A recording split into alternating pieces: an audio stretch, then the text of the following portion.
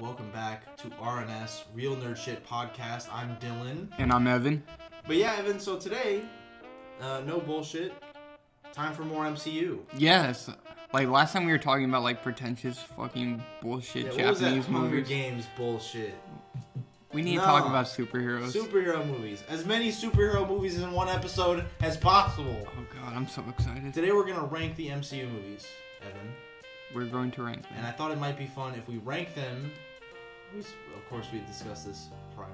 Evan. Did we? I don't remember this. No, actually, we didn't. I'm just breaking. Everything Evan's about to say is off the cuff. Yeah, completely. exactly. No, but we're going to rank them, and we're going to do our best to rank them and come to a consensus and have it be both of our lists kind of thing. Yeah, like, we aren't going to be giving off our own list. We're going to try to basically, I don't know what's the word. Make like, a slightly more objective like list. curate a list. Yeah. Yeah. Yes, like a fine curator. Yeah. I'm excited. Some kind of curating facility. We're like Reddit. We're like Reddit, but fucking way less epicer. Yeah, way less epicer than Reddit. We're not even getting any karma for this. I know. Anyways, so I thought we might start by dividing them into 3 categories.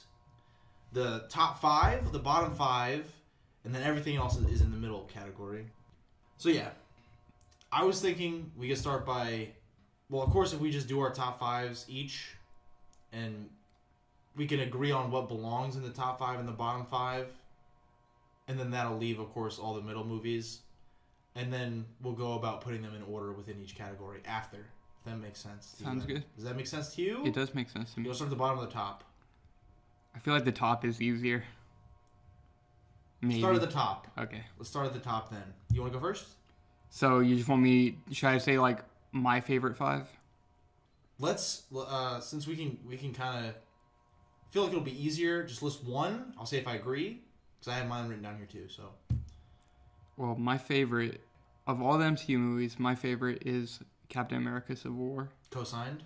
Co-signed. That's your number one. Well, no. Oh, okay. We're not ranking them yet. Okay. Just what belongs in each little category. Okay, you want me to keep going? Yes. So I'm just by me saying I agree. Just that also belongs in the top 5 for me. The first Avengers. Agree. Infinity War. Cosign. Winter Soldier. Agree. And this one, I don't think you'll agree with it. Probably but not. I put the first Avenger in my top 5. Oh, shit.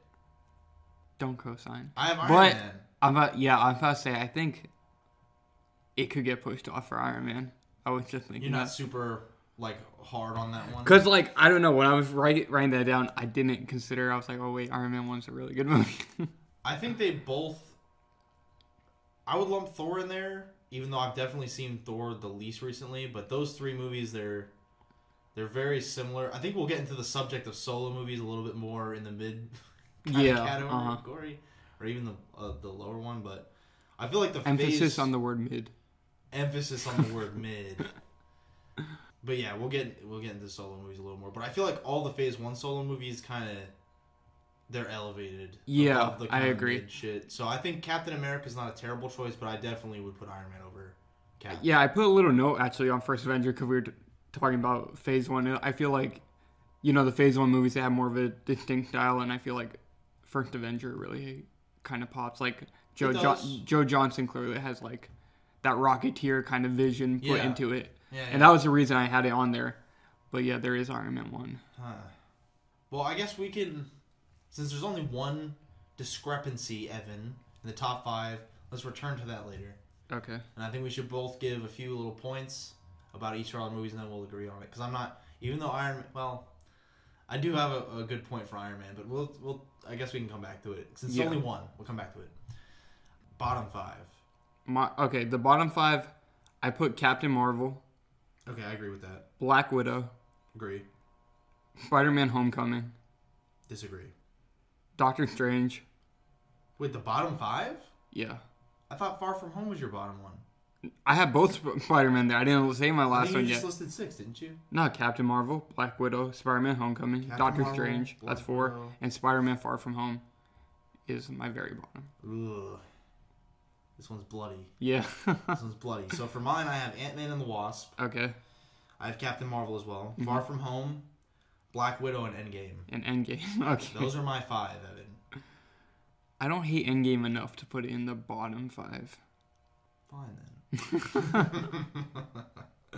Let me think. Well, let's talk about where we agree. Captain Marvel, Black Widow, I'm gonna put a little check and Far From here Home. so I can keep track. Captain Marvel, Far From Home, and Black Widow are all. We both agree those belong in the bottom 5. Yeah. You don't think Ant-Man and Wasp should be there? I have a soft spot in my heart for the Ant-Man movies. Ant-Man and the Wasp isn't great, but I mean... Just a huge Peyton Reed fan? Yeah, I really love Peyton Reed. I liked his episode. I really liked his episode, The Mandalorian. Oh, yeah, sick. That was really good. Didn't he actually direct a good one? I have no idea. I didn't watch The Mandalorian. I don't know. I was trying to go with the joke. You didn't watch any Mandalorian? No, I didn't. I thought you did for some reason. Mm-mm. Okay. Well, anyways... At that point, I was already kind of like, man, I really don't like Star Wars. I just didn't watch. True. That's kind of how I'm feeling about the Disney Plus Marvel shows right now. But yeah, so I guess we disagree on Ant-Man and Endgame, and you have Homecoming and what is the other one you have? Doctor Strange. Doctor Strange. Do you want to we can make this quick and easy, Evan. You can have one, I'll have one. I think that's what we should do here. I feel like as much as I don't like Doctor Strange, it's been a long time since I've seen it, and I'm willing to give it the benefit of the doubt and I think push it out. I'll get rid of it. Homecoming is dog shit, though. Wait, so... No, Homecoming... Wait. I'm saying we keep... I'll get rid of Doctor Strange. We keep Homecoming in there. So I'll replace Endgame with Homecoming then. So you want to push out Endgame? Yes. Wait, okay. Do I? No, Ant-Man, I guess. Ant-Man, okay. Yeah, we should keep Homecoming. Well, actually, which one? Just because, whatever. I'm willing to put Endgame in the bottom 5. Which one do you think actually legitimately, since we're just doing a compromise The thing about Endgame is, even though I don't think it's the worst of the worst, there is the point where it's just extremely disappointing, and I feel like that is enough to qualify it to be in the bottom 5. Okay, the point that it does not live up to what it was supposed to be at all, I feel like that's enough to put it in the bottom 5. So I'll replace Ant-Man and the Wasp. Yeah, let's put Homecoming. And Ant-Man and the Wasp will be in mid. Yeah. I think Homecoming first and Ant-Man and the Wasp. See, I don't agree with that at all. God, Ant-Man and the Wasp is bad. But, at the same time, there's a lot less writing on Ant-Man and the Wasp. It's kind of like Endgame, too, is like Homecoming is more... There's that weight on it because it's a Spider-Man movie. Yeah. And it's worse. But Ant-Man is like, it's bad, but it's like, I thought it was fun, It was cool when he turned giant in the water or whatever. I was like, oh, it's a little fun moment. Yeah, it was a little... little cute moment. It was a big fun moment. How about that? Get it. I get it. All right, so bottom 5. Homecoming and Endgame are pretty controversial to have in the bottom 5. Yeah, Brown Table's going to be like, I love Homecoming. How dare you put it in your fucking bottom 5? Making enemies in the first 15 minutes. I don't know how about that. All right, so we're locked in. And the joke is that I was spamming the beginning of yeah, thank God. of Brown Table's Far From Home video. I was spamming the beginning where he was like, I love Spider-Man Homecoming or whatever. Yeah. But you know what? They're probably none of you would know what I'm talking about. Who cares? I don't know how you can... maybe some of them do. One of you do. But it basically, yeah, it's a Far From Home review by this handsome young fellow. And why do you feel the need to... Talk about how you love Homecoming at the beginning of why it? Why do you even like... So people don't get mad at you. If you don't like Far From Home, why do you even like Homecoming? It doesn't make any sense. They're the both... only difference between those two movies is that Iron Man isn't in one of them alive. And Vulture is like decent. Vulture is good. Yeah, whereas Mysterio was terrible. Vulture is good. This man put Homecoming in the bottom. Okay. So do you want to quickly discuss what we just generally have in the midsection now? Well, that's like how many? Okay, so that's what 17 other movies. Pretty much. All the Thor movies, Yeah. Age of Ultron. I gotta take Homecoming out of there, Evan. How about that? Doctor Strange. And Ant-Man and the Wasp are in there now, too. Both the Guardians movies. Hulk. Yeah, so basically all the other... both the Guardians movies. All the other shit is in there. So what do you want to start organizing first? Should we just go from top to bottom? I think maybe we should go bottom to the top. To the top. Okay. Okay. So, what do you think is the worst MCU movie? What needs to be at the bottom? I think I'll have an easier time starting at the best one. Sorry, that's confusing. The best of the worst. The best worst movie I think is Homecoming.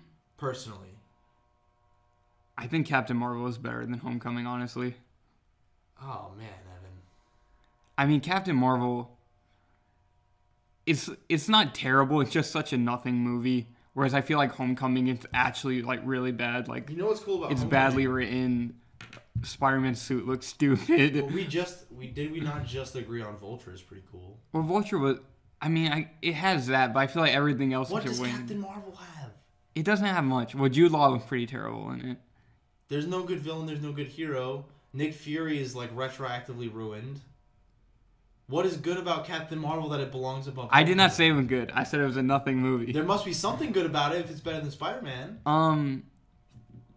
When it played Nirvana, that was cool. That's a lie. You're lying. Her Nine Inch Nails T-shirt that has when it rains. The 9 Inch Nails T-shirt that had the newer logo that wasn't from the 90s. that was really cool. You know, you're right. Better than Homecoming. Yeah. All right. I mean, whatever. Okay, well, how about Homecoming is the second best worst one then? I'm willing to settle for that. Okay, cool. So, Captain Marvel above Homecoming. At the end of this, we're going to have to read it like from the top down to make our list less confusing. But yeah, so just again... Like what's 1 to 27? Right now we are in the bottom 5. The worst 5, and I was arguing that Spider-Man was better than Captain Marvel. For some reason, it's not. No. So we'll put that in the second worst one. Okay. And then below that, what do you think? Well, we're keeping... Okay, so we got rid of Doctor Strange in the bottom 5? Doctor Strange is not in the bottom 5. Okay. So the bottom 5 I think we agreed on is Captain Marvel, Spider-Man Homecoming, Spider-Man Far From Home, Black Widow, and Endgame. Okay. Oh, wow. Wait, hold on. I think Black Widow is better than Captain Marvel. Really? Maybe. They're the same movie. Also, Nick Fury doesn't get ruined in Black Widow. That's true. Well, Florence Pugh was decent in Black Widow also. I did like her in it. And Red Guardian was funny, but he didn't do anything. Well, yeah, he's funny in like 2 scenes. Yeah. I don't know. What do you think about that, Evan? But I felt like the ending battle was like so just not good. Them so flying in the air. Marvel, though. And Taskmaster looked stupid, They didn't waste Taskmaster. And then it was a stupid twist that somehow his daughter lived in that explosion. She blowed up the girl. Yeah. And somehow she's still alive. Black Widow blowed up the girl and she's evil. She literally blowed her up. Yeah, there's a lot of I heard people comparing it to the Winter Soldier. Very similar to the Winter Soldier. I guess so, yeah. But not good. Like down to the little cloth face mask thing. The little cybernetic cloth face mask.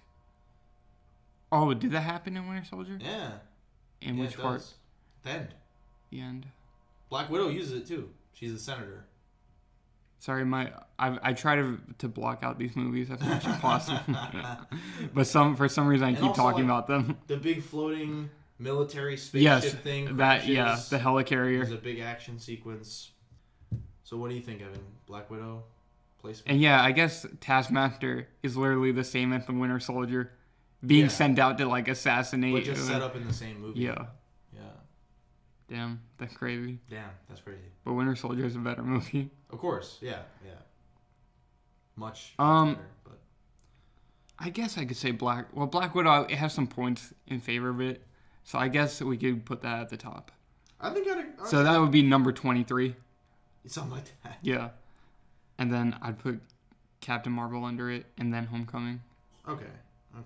That feels a little bit better to me. So that leaves us with Endgame and Spider-Man Far From Home. All right, so what do you... I feel like you're going to say Far From Home was your worst movie, right? Yeah. I might as well agree with you. I don't really... Honestly, for these two... It's interchangeable. I don't really give a shit. Which one would I rather watch? Which one's shorter? Well, yeah, that's the thing, though. Far From Home is shorter. But ultimately, just like, you have to watch the first 30 minutes of either one. Don't care. I would pick Endgame, honestly.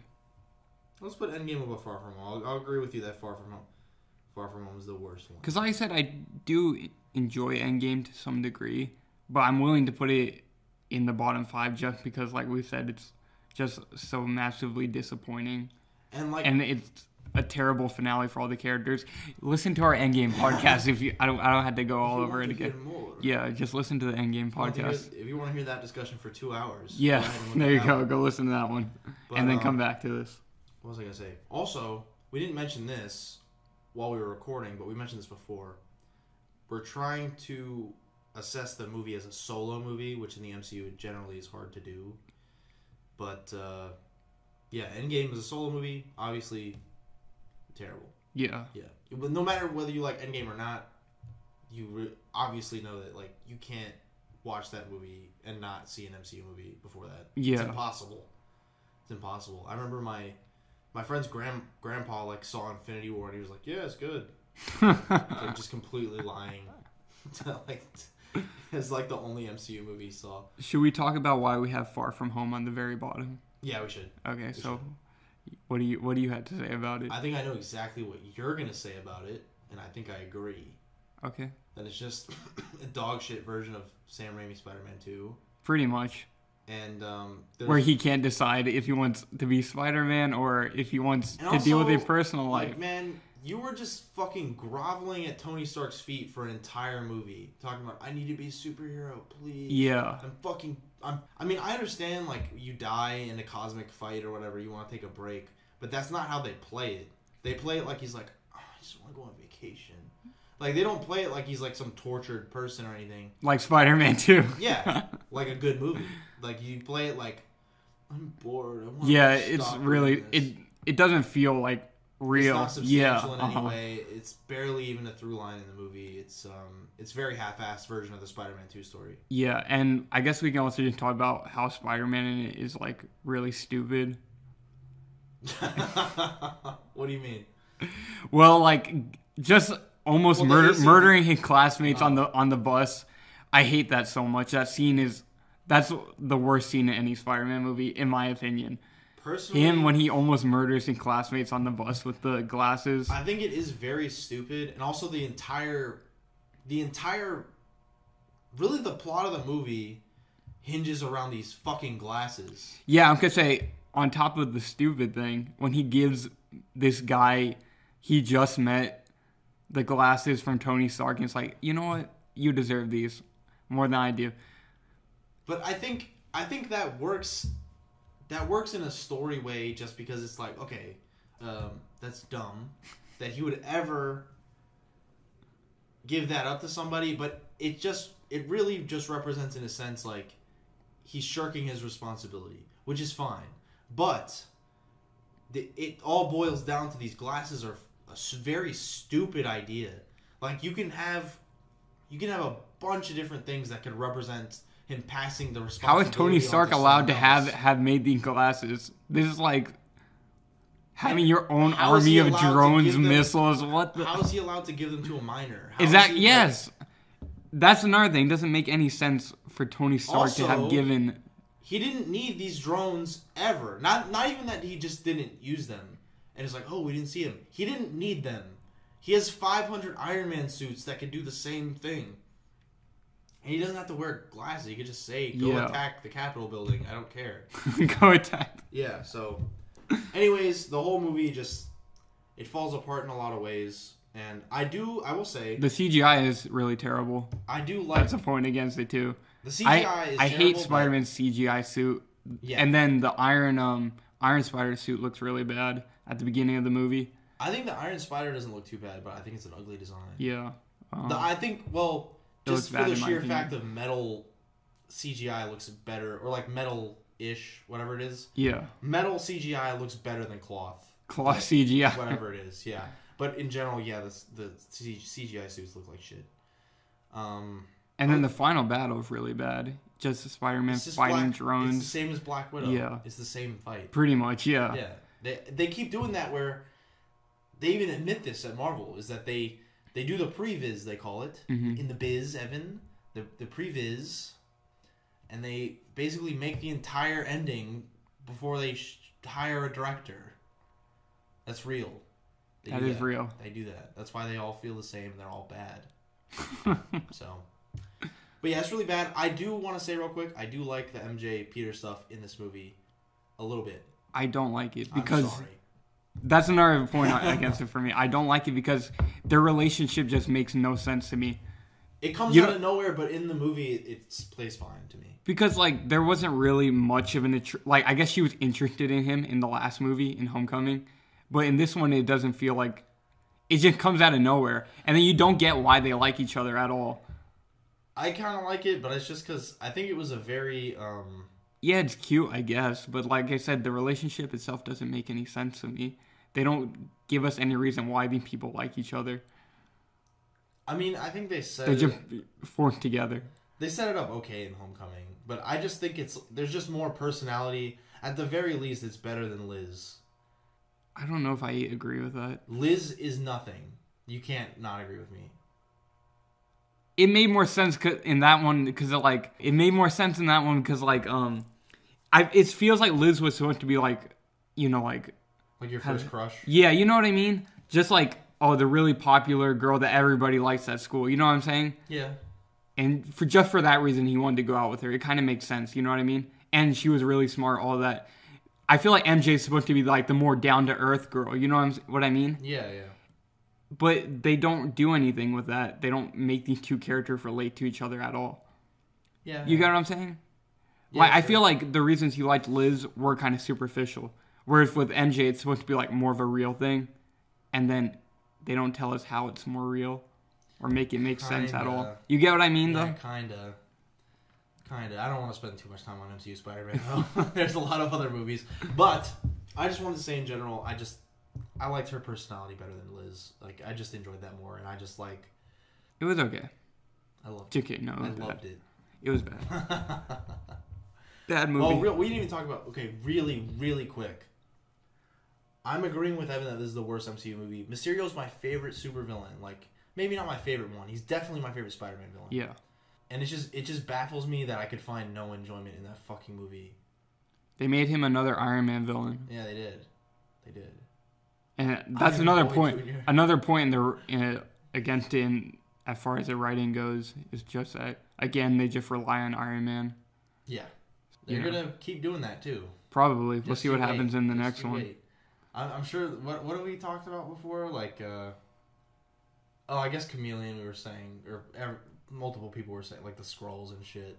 But there was other stuff that, like, they're definitely going to shirk off other supervillains on Iron Man. Yeah, I was saying, like, Chameleon, he'll probably use, like, Skrull DNA or something like that. That's not really related to Tony Stark, but I see what you're saying. It's like they just try to bring one villain's backstory related to something else in the MCU. That would be better than Tony Stark, though. Yeah, that would be better, because everything's Tony Stark. But I was going to say, like, in Homecoming, remember the invisible jet? Yeah. A hunk of the invisible jet falls in his yard, Chameleon, and he turns it into a suit. The invisible... that could be a thing. That could be a thing, actually, yeah. That'd be dope. Yeah, that'd be really cool.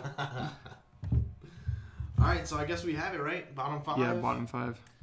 Black Widow, Captain Marvel, Homecoming, Endgame, and Far From Home. Yes. In that order. Mm-hmm. This is going to take a minute.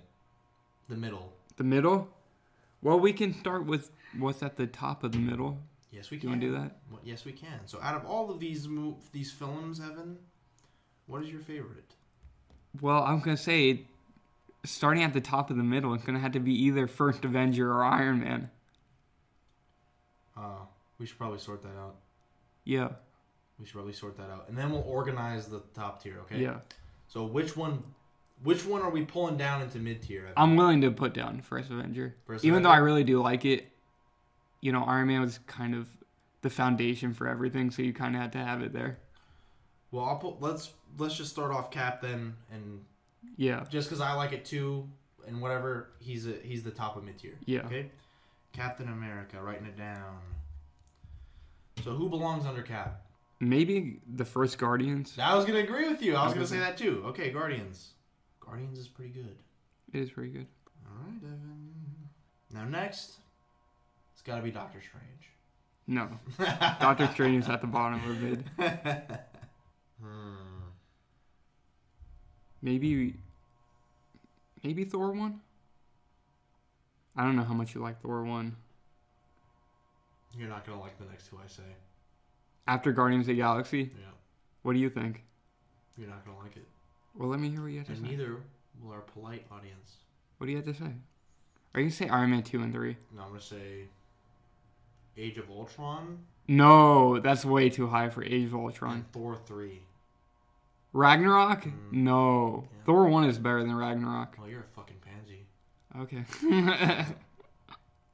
Well, most people... No, I think most people will agree with you that Ragnarok is better than Thor 1. Yeah. It's way more popular. Yeah, it's a pretty popular opinion. So yeah, what do you think for Guardians? You think Thor 1? After... Well, we need to agree. Humbly agree on this. We agree on Cap, we agree on Guardians. So what do you think, Thor 1? Maybe. I think Thor 1 is fine. Yeah, so Thor 1 and then Ragnarok? I don't know about that because I don't really like Ragnarok that much. This dude likes fucking Thor, the Red Infinity Stone one. The Dark World? Yeah, you like that one better than Thor. I do like Dark World more than I like... Why? Why? Because Ragnarok, it's like... You know, I liked the vibe they had going for the first two Thor movies. It actually felt like, you know, like some... Like, I don't want to say Lord of the Rings, but you know what I mean? They had like that fantasy type vibe. Then they made Thor Ragnarok just be Guardians of the Galaxy, except in Asgard. Well, not Asgard, AKA but... Yeah. dope. AKA awesome.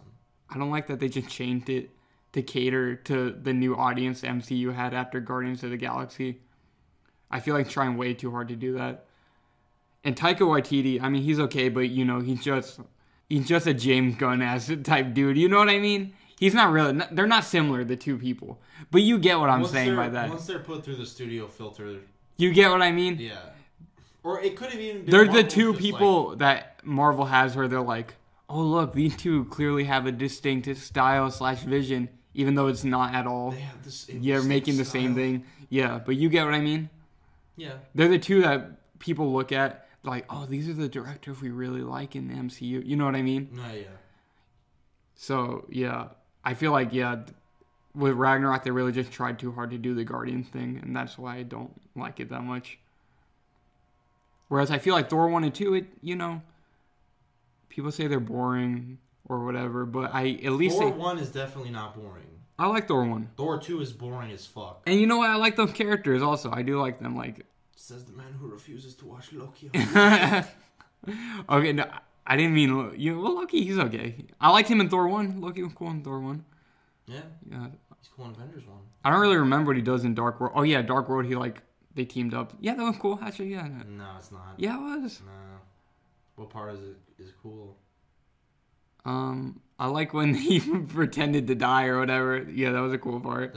I don't like Loki. I don't like Loki. I like the ending where he talks to Odin and it turns out it was Loki.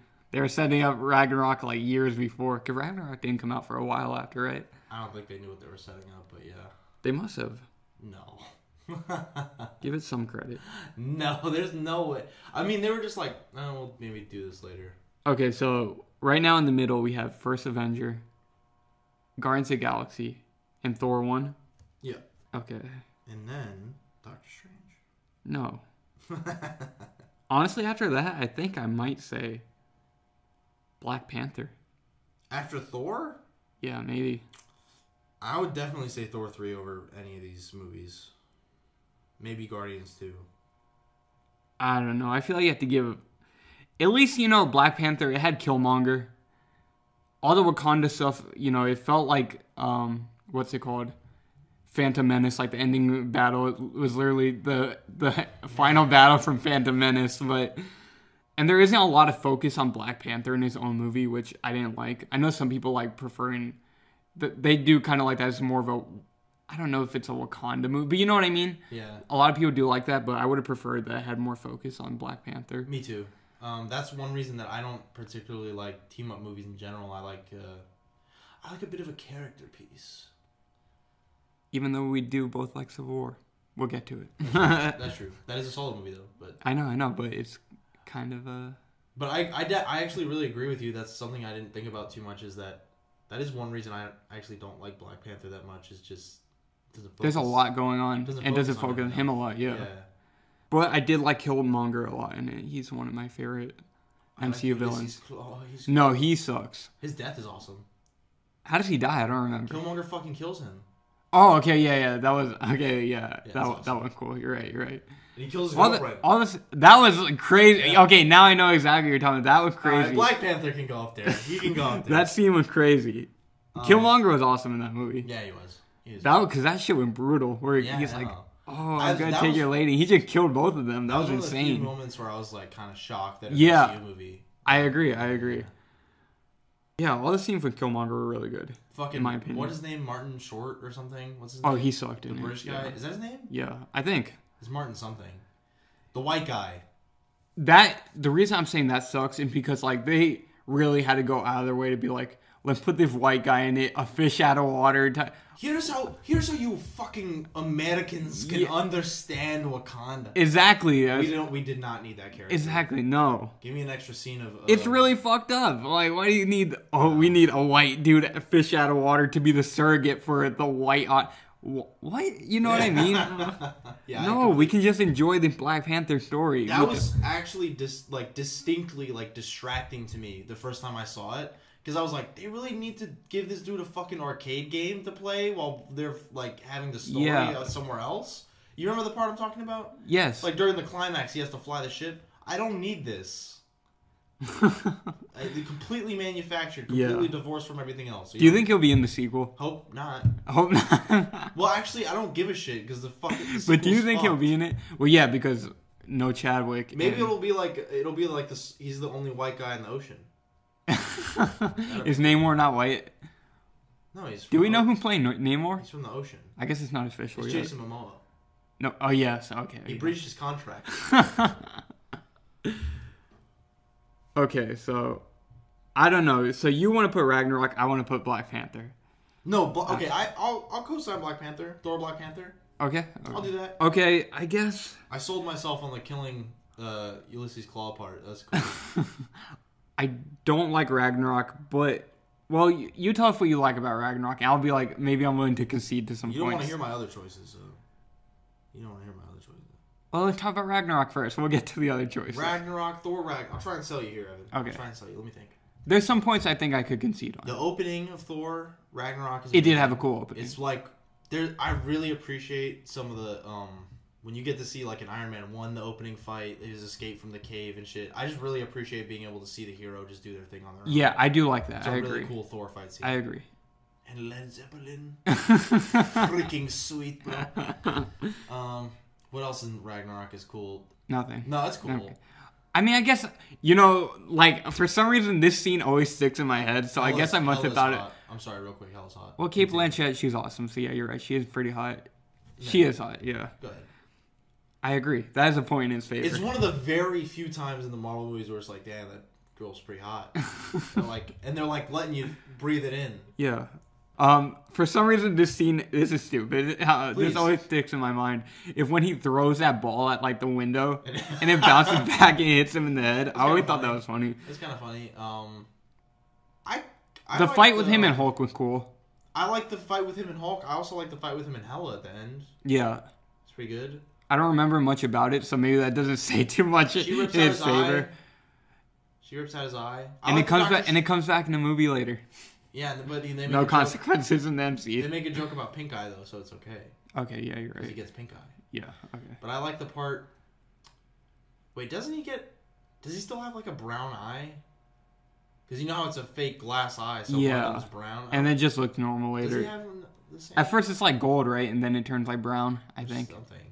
But anyways, back to Thor Ragnarok. I do like when she destroys Mjolnir. That whole scene with Odin looks like shit, though. Again, another thing that didn't last, though. Because he gets it back. He gets his eye back, he gets the hammer back. Well, that's Endgame's fault. That's Endgame's fault. Yeah, we're talking about Thor and Ragnarok. the eye is Infinity War's fault. I'm just saying. We're talking about Thor Ragnarok. I know. Okay? So, I like him getting fucked up by Hela. I like the meeting with Odin, even though, like, there was that... I don't know if you remember this at the time, but, we always follow the MCU news. And originally, Odin was going to be a homeless person in New York. Did they get rid of that? Were they like... They kept the scene, but they reshot some stuff, but they kept most of it and just fucking chroma keyed them out into a field. That's why it looks so generic. Oh yeah, yeah. Oh god, that's bad. I know, and it looks like shit, but I like the scene. But in general, I like the scene of him talking to Loki. Do you like the scene with Doctor Strange? Yes, I do. Yeah, it was actually kind of funny when Loki was like, I was falling for 40 million seconds. Yeah. That was okay. That's not even the part I like. Do you like does he have the gloves on in it? No. Okay. Yeah, he does. He does? Okay. I don't remember. The comic book accurate yellow gloves, for those of you out of the know. Which is all of you. Which is all of you. Come here and we'll tell you about the real nerd shit. No, but I like that scene because he's kind of just... I like how he's just talking down to Thor. I like how he's just like, you gotta get out of here. Yeah. You gotta get out of here now. That was fine. I like that. And I think Thor, like, destroys his house. I think I can agree that it just does have some of the best action scenes in the MCU. It's pretty good action scenes. Yeah. So, for that, everything else, I don't know if I agree with so much. It made me laugh a few times. Well, I didn't say it was hilarious, did I? No, I'm saying that. I'm giving it a point. I'm like, it made me laugh a few times. Oh, okay. But, like, outside of that, it's like, I don't really know. I don't like his haircut. That's one thing I don't like. So you prefer him with the long hair? Yeah. He's fucking Thor. Yeah, I agree. Of course I prefer him. Do I prefer Iron Man in a wood helmet? No. I prefer Thor to look like Thor. Get ready to get triggered, because Thor's gonna be a girl. Oh, well, she'll have long hair. Oh wait, no, I like it. Okay, cool. Okay, we're straight. So, what do you think about Ragnarok, Evan? Did I sell you enough on it, or are you not sold? Does Age of Ultron take its place? No, Age of Ultron is worse. I can say Ragnarok is better than Age of Ultron. What do you got, Evan? What do you got? Well, you think Age of Ultron should go next? No, I'm joking. Okay. After that, I don't know. I know. At this point, it's like you're getting into the... You're probably looking at Thor 2, aren't you? Honestly, I wasn't. I was looking at another part 2, though. I'm thinking maybe Guardians 2. Guardians 2 is pretty good. Yeah. Guardians 2 is pretty good. Honestly, Guardians 2 over Ragnarok? I don't know. What do you think? Actually, yeah, Guardians 2 is better. Yeah. Than Thor 3. But I don't know about Thor 2. We can decide on Thor 2 later. Okay. But, okay, I think we should put Guardians 2 over Ragnarok. You agree? I can agree. Black Panther, then Guardians 2. That sounds good to me. Yeah. Guardians 2... What do I like about Guardians 2? I think I can speak to Guardians 2 real quick. I like the part that always sticks to me is that I think he has the best death in the MCU. Yondu. Yeah, Yondu. And as far as we know, it's been permanent. Yeah. No, I mean, James Gunn said, and of course they'll rip his toys out of James Gunn's hands eventually, where they'll just bypass his shit. But, James Gunn said he's like he's dead forever. Yeah. There's no way. I liked Yondu in it. That it was actually it felt it was like a genuine heartfelt moment when he's like, that may be your father, but he ain't your daddy. And it was a genuinely good, and of course, I relate to that line very deeply, but we'll talk about that another day. We'll talk about that on the therapy episode. But I really like, and I know we're supposed to be, fuck our own rules, whatever. We're supposed to be comparing these as solo movies, but I do really like about Guardians 2 how it super pays off the cliffhanger at the end of the first movie. You remember the cliffhanger at the end of Guardians 1? Dancing to "I Want You Back" by the Jackson 5? Evan, that is called... or was it "I Want You Back" or ABC? Traditionally... Wait, who dancing to Groot. Baby Groot. No. Was it "I Want You Back" or was it ABC? I need to know right now. I don't care. It was a Jackson 5 song. One of the two popular ones. I'm sure it was. It was. I'm sure it was. But I mean the cliffhanger, not the fucking Groot part, but the kind of the cliffhanger part where Kraglin, famous character actor, what's his name? Sean Gunn. Sean Gunn. Sean Gunn and Yondu are talking, and he's like, "You were supposed to take him to his paw. Why don't we do that?" Oh yeah. And then you're right. Yeah. I remember seeing that in the theater, and I was like, "That's probably will never go anywhere." And then it does, and that's what the second movie's about. And explores that in depth, and then the Yondu thing is a huge payoff for that. Yeah. Where it turns it around and it's like, oh, Yondu was the good guy the whole time. Actually, yeah, I think that's... Since I kind of brought that up with Yondu, I feel like all the character interactions, it's just the character writing in general in Guardian 2 was actually pretty on point. Yeah. It all felt really natural, I guess. I don't know if that's the word I should use. Pretty organic for a superhero space blockbuster. Yeah, like I like Mantis too. it felt really down to earth. That's what I'm gonna say. Yeah, all the moments with Drax, Mantis, they're corny, but they're corny, a little bit cheesy. But I like them. They're two deeply simple-minded people. They're not stupid, but they're both very like they're simple. Yeah, they're both very one-sided. Yeah. So it's a very simple kind of comedy, but it works. Yeah, it made sense. And they're fun characters to be with. The only one I didn't like so much was Nebula and Gamora, because at a certain point I remember like, okay, this is getting dumb. Like Nebula chasing down Gamora, One of my least being overly violent. I was like, tell you, Evan? Yes. I'm sorry. This does go exactly with what you're saying, though. One of my least favorite scenes or shots in the entire MCU is in this movie, in Guardians 2. Was it like when they blow up the ship or whatever? No, it's when what you're talking about, when Nebula and Gamora are fighting, and I feel like that subplot could be just cut from the movie. I don't think it's really worth very much. Or at least, like, I don't know. I don't like it. But anyways, the shot that I hate so much in this movie, is one of my least favorite MCU shots ever, is when Gamora is I think Nebula's hiding behind a shield, like a windscreen from a ship or something. That's like, or she's hiding behind something, and Gamora has a giant, like, turret from a ship. It's like 8 times the size. Yes, of I her. think what I'm talking about. I don't. For some reason, I'm thinking like, does the ship blow up or something? Like, do they crash? I think ship? they're in the wreckage and they're fighting. Okay, in the something like that, something. right? Yeah. And it's been a while since I've seen this. She just movie. has the gun on, and it's just firing, and she's holding. It looks like a 7-year-old holding a fridge, and it just looks so stupid. And she's just screaming. Yeah. I remember she was yelling so much. Oh my god. I hate that. That's what I'm saying. At a certain point for me, I was like, this is too much. Just Nebula chasing down Gamora. And I don't even know why. It's like, why does she hate her with that much passion? Not enough time to devote to them, and it comes off very melodramatic because there's no... Yeah, but I guess I like when they come together by the end. That's cool. It's fine. Yeah. I don't mind Nebula being part of the Guardians. It makes sense. Yeah.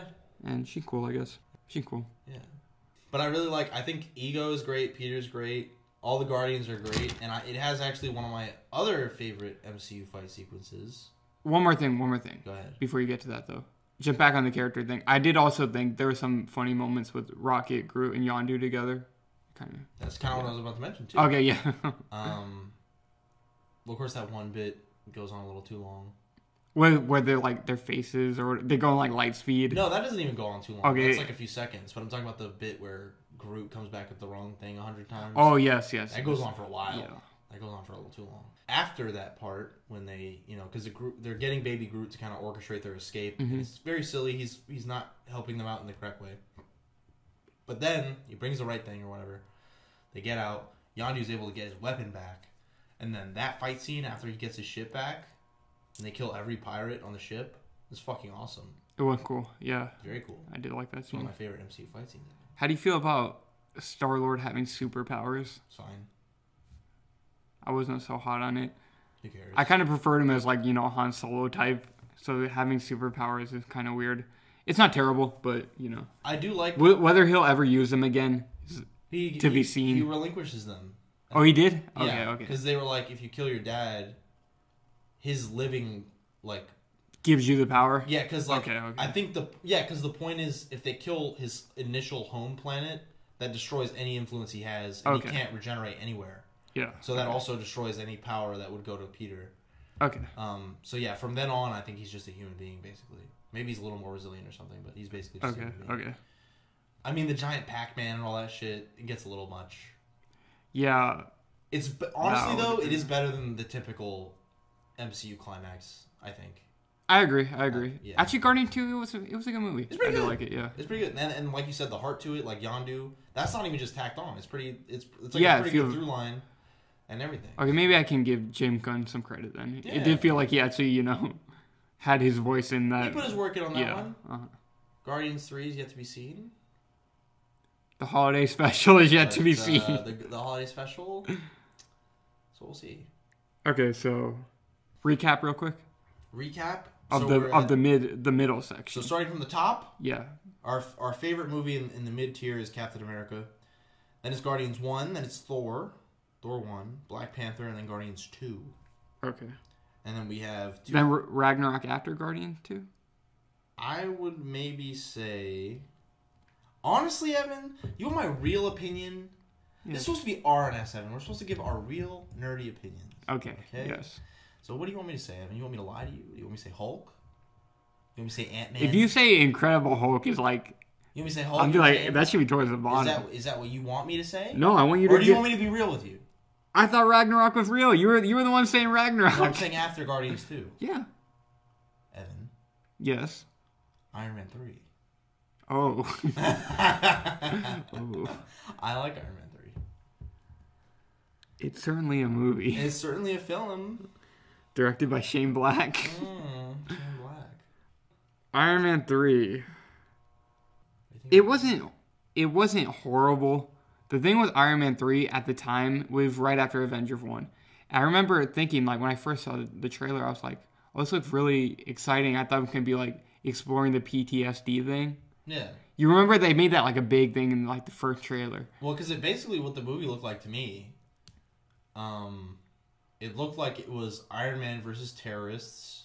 Yeah, I thought and it looked like Iron Man with PTSD. It made sense they were going into that direction with the Mandarin. Yeah. You know what I mean? For whatever is going on in the world, I guess. Making it like some Taliban type thing, it made sense. Or like ISIS. Yeah. But a more like ground the... I almost said the Mandalorian. Ground the Mandarin in some form of realism, which could have been cool. Yeah, I agree. I thought that's what they were going to go, so I was really excited for that. And I thought they were going to explore like Tony's PTSD from Avengers and all that. Yeah. But then they don't really ever do anything with that in the actual movie.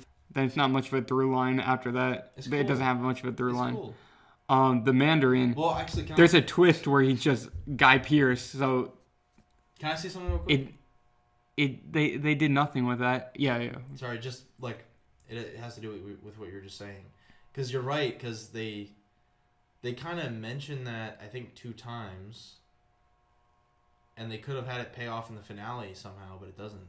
Because he collapses at the bar with Rhodey in the opening. Yeah. And he collapses into the suit, which I like that part. Mm-hmm. And then later he kind of has the kid trigger him, and then the kid kind of consoles him. And he's like, "Well, go build something. It'll help you." And he's like, "You're right. We'll go build something." And then it never comes up again. And I feel like that was perfectly set up to have it pay off in the climax, but it doesn't. They didn't do anything with it. Yeah, I don't like that. Yeah, you're right. That's bad to me. I don't like the twist about the Mandarin. Like I said, they had a chance to take a really cool...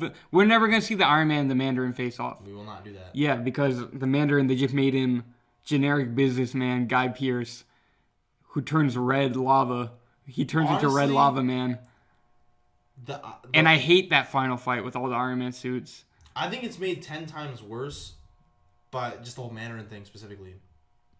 It's made 10 times worse by the fact that this dude rips his shirt off and screams, "I am the Mandarin." And it's this white gentleman in a you're not the Mandarin.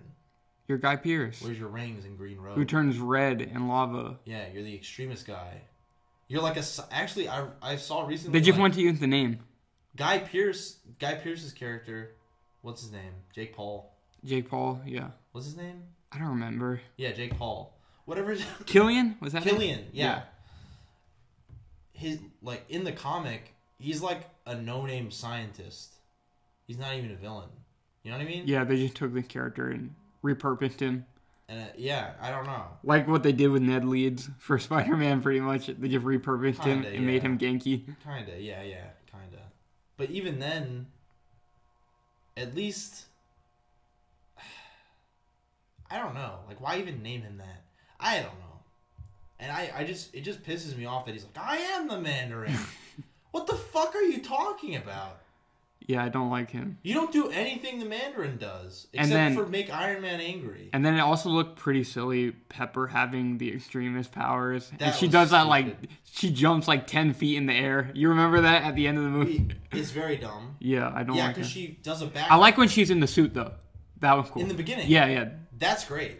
Iron Man 3 doesn't start out too bad, but it progressively gets worse. I agree. Yeah. A lot of... you will notice a pattern, especially, I think, with me and Evan, is that the climax or the third act or the whatever, the beginning of the end of the second act, whatever the fuck, the climax, usually is where you lose us. Yeah. Because they're all CGI goof-ass. Well, but they're also like we said, like sometimes before they even hire the director, the ending is done. The climax is done. It's filmed, it's recorded, it's rendered. Yeah. It reminds me of Endgame's final battle. That's why I don't like it. Or even, like you said, Far From Home. It's just a bunch of CGI flying around all over the screen. Yeah. Another thing I don't like about Iron Man 3 is that he's barely ever in the suit in it. I remember you said that didn't bother you. I didn't like him like controlling the suits remotely. I didn't like. I don't know. I didn't like that. Oh, and then we can also talk about the ending of Iron Man 3. Again, you can put this on, this is the next movie's fault. But him blowing up the suits, and then they do nothing with that. I guess you can't really pin that on Iron Man 3. But you know what I mean? He blows up the suits. Well, no. And then he's Iron Man again in Age of Ultron. It didn't make any sense. I think I will contest that point, Evan. Not that we're keeping track. But I just think it works fine. It's not like I love it, the ending, but it works for whatever they were trying to say in that movie, Like, the whole point of the movie was like, I'm capable on my own. I don't need the shield, which he begs for in the next movie, but you get my point. The shield? Yeah. Because in this movie, he's like, I don't need protection on my own man. And then he's like, I need a shield. Oh, yeah, I thought you were talking about... I thought you literally meant like Captain America's shield. I got thrown off. That's my father's shield. Yeah, no, I thought what you were talking about. So I was like, wait, what? I got confused. Yeah. We might have just unlocked some type of cool character arc. I don't know. But Iron Man 3, I like the cool, funny suits. I like the action figures. I like the part... I do actually really... I like all the merchandising. It's actually... The part where his house blows up is really cool. I agree. That's the best scene in the movie. But, of course, he begged for it. Again, Iron Man's a beggar, I guess. You know what I mean? Not really. I don't remember enough about it to in detail be like, yes. He baits he baits an infamous terrorist on live television and does nothing to protect himself. Oh, yeah. So it's like, that scene is cool, but this is completely your fault, and not in like a slick, like, kind of way. It's like this is your fault in a way that makes you look very fucking stupid. But we got to see Pepper in the suit, and it was cool. It's really... I like that. It tingles my little heart when he does like the gesture that we saw earlier. To kind of like... in this movie, they introduce something where he starts doing gestures to control the suits. They don't do this... They don't really use that ever again. But he like... Because they always change the way the suit works for Tony. I like that. I guess it makes sense that it's advancing, but... They do always change it. Eventually... But visually... I'm going to say, eventually it just became a way for Marvel to be lazy and just always use CGI. And just literally... with the nano stuff and all that. Literally in real time, render it all around his body. Yeah, exactly. And then do nothing else. Pretty much. No, but I wanted to say real quick, though, I do really like the style of this movie. One specific thing, though, I was going to say is, I really do like the hand gestures. Like, when the suit's, trying to protect him. I think it's, the suit is triggered to protect him by his heart racing because of the PTSD, which is pretty cool. Yeah, I remember one scene where he freaks out. The suit automatically comes on, right? Well, because it kind of does that. It lets him in the suit in the bar. I think. Yeah. That's what you're talking about. Yes. No, but later he's in bed with Pepper, and he starts freaking out in bed, and then the suit thinks he's being attacked because it's his adrenaline's up, but he's just panicking because of the PTSD. And then the Iron Man suit kind of goes and attacks Pepper. And then he does a specific kind of double hand. To stop it? You know the William Shatner double hand punch? Yeah. He does that on the suit. He does that on the suit and it falls apart and turns off. I always thought that was really cool. I like the style of how they work in this movie. And Shane Black or probably whatever Marvel guy made this 3 years before Shane Black was hired.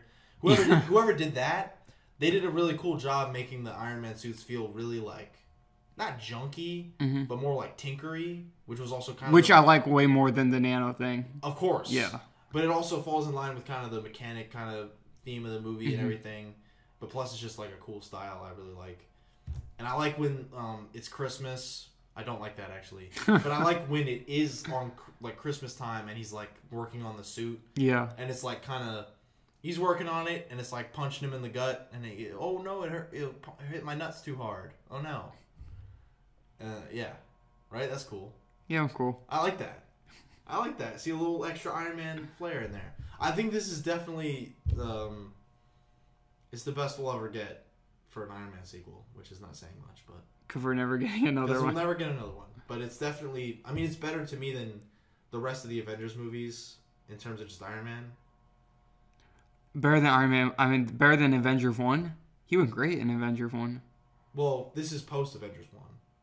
Oh, you mean just after that? Yeah. Okay. I don't know. I liked him in Infinity War. And those are at the top. We already agreed those are in our top 5. I guess that's a whole different discussion, but Infinity War isn't necessarily up there because it's a good Iron Man movie. He's good. I feel like that's more of a thing for Avengers 1, I think. He's good because he kind of carried that movie. Well, he's one of the people who carries Avengers 1. It's slick in Avengers. Like, it's slick in Iron Man movie. Avengers 1? Pretty much.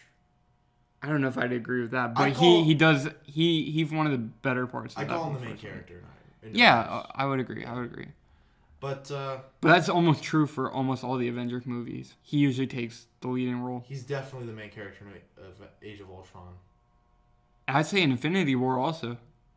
I think... As far as the heroes go, I know there's a thing, Thanos isn't the main character. Yeah. Thanos' arc is literally based on Superman, the movie from 1971. Have people actually said that? That's not the year. Oh. That's not the year, sorry. But yeah, well, Kevin Feige said this thing where he was like, we as a team, we watched Superman 1, we base every movie structure on it. I think he said that. Thanks, Kevin. Thanks, Kev. Oh, one more thing. Sorry. Yeah. I do think it's kind of clever, the whole, like... The cover is pretty cool, but they take it way too far. Of, like, these failed science experiments are exploding people on the street. And then they're just kind of like, we don't want people to figure out what we're actually doing, so we're going to say they're terrorist attacks. Oh, the extremist thing? Yeah. But the thing is, like, is making up a terrorist even worth the amount of throwing off you're doing? It's pretty involved. You're challenging Iron Man on TV. It's like blaming COVID on bats. Oh, no. That actually might get us flagged. I'm not kidding.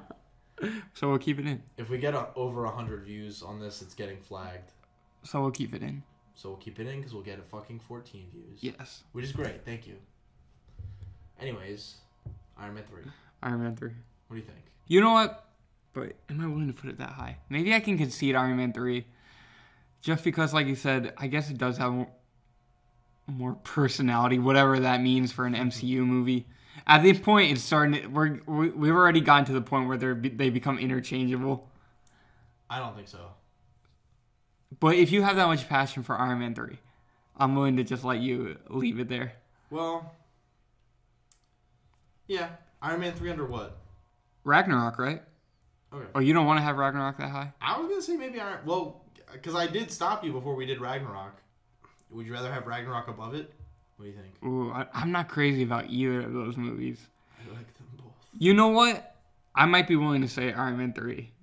Because I feel like you did, low-key, you did sell me a little bit. Okay. You did sell me a little bit. I'm happy to hear that. It's been a long time since I've seen either of those movies, but...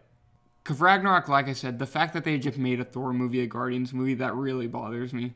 I know what you mean, because you can make a movie as good as you want, but if it's, like, really derivative... Yeah, and Iron Man 3, it doesn't feel like it's trying to be Captain America, the first Avenger, or anything. It just feels like an Iron Man movie. Yeah. I agree with that. For that reason, I'll say, okay, Iron Man 3. Evan, I went easy on you. I had more to say about Iron Man 3. I cut myself short. Okay? Iron Man 3. I think that's a good spot for him. So what do we got left, Evan? You want to pitch me on what should be next? Eventually here in the mid tier, I think we're just going to start throwing shit at the wall. Pretty much. But I'm already kind of at that. Wait. Ooh. You got a couple... Because I wasn't thinking. What? I actually do enjoy Ant-Man 1. More than Iron Man, of course. I do like it more than Iron Man 3. But I'm willing to say that leave Iron Man 3 higher. If we're going to try and make... I don't know, is this list objective? Are we trying to make it like an objective quality list? I think you know what I mean. We're just gonna try and convince each other, and it'll be more objective than it would have been. Not necessarily, because that's a completely different video. If it's like the thing about Ant-Man, you know, is that it's bad. No, it's not terrible. It's not great.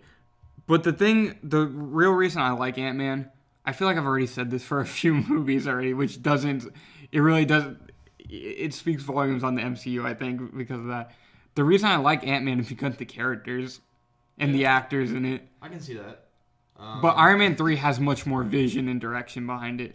I never thought I'd hear you say that. It's true, though. Yeah. The thing about Ant-Man is that the direction, as far as the direction goes, as far as the filmmaking goes, it's so bland. I think, at least for you, I'm not huge on Ant-Man, but it does make sense to me what you're saying is that, like Michael Douglas... Does it have any distinct style to Ant-Man?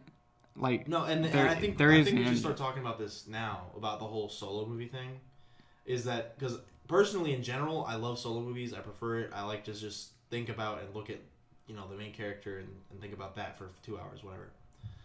But for the MCU, the solo movies become extremely samey, which I also think is one reason that Thor Ragnarok popped off a little bit, because they just threw another major character in there. But I think that started with Ant-Man, honestly. What? Oh, the samey solo movies? Ant-Man was before Doctor Strange. Yeah. Was Ant-Man the first character that got a solo movie after Phase 1?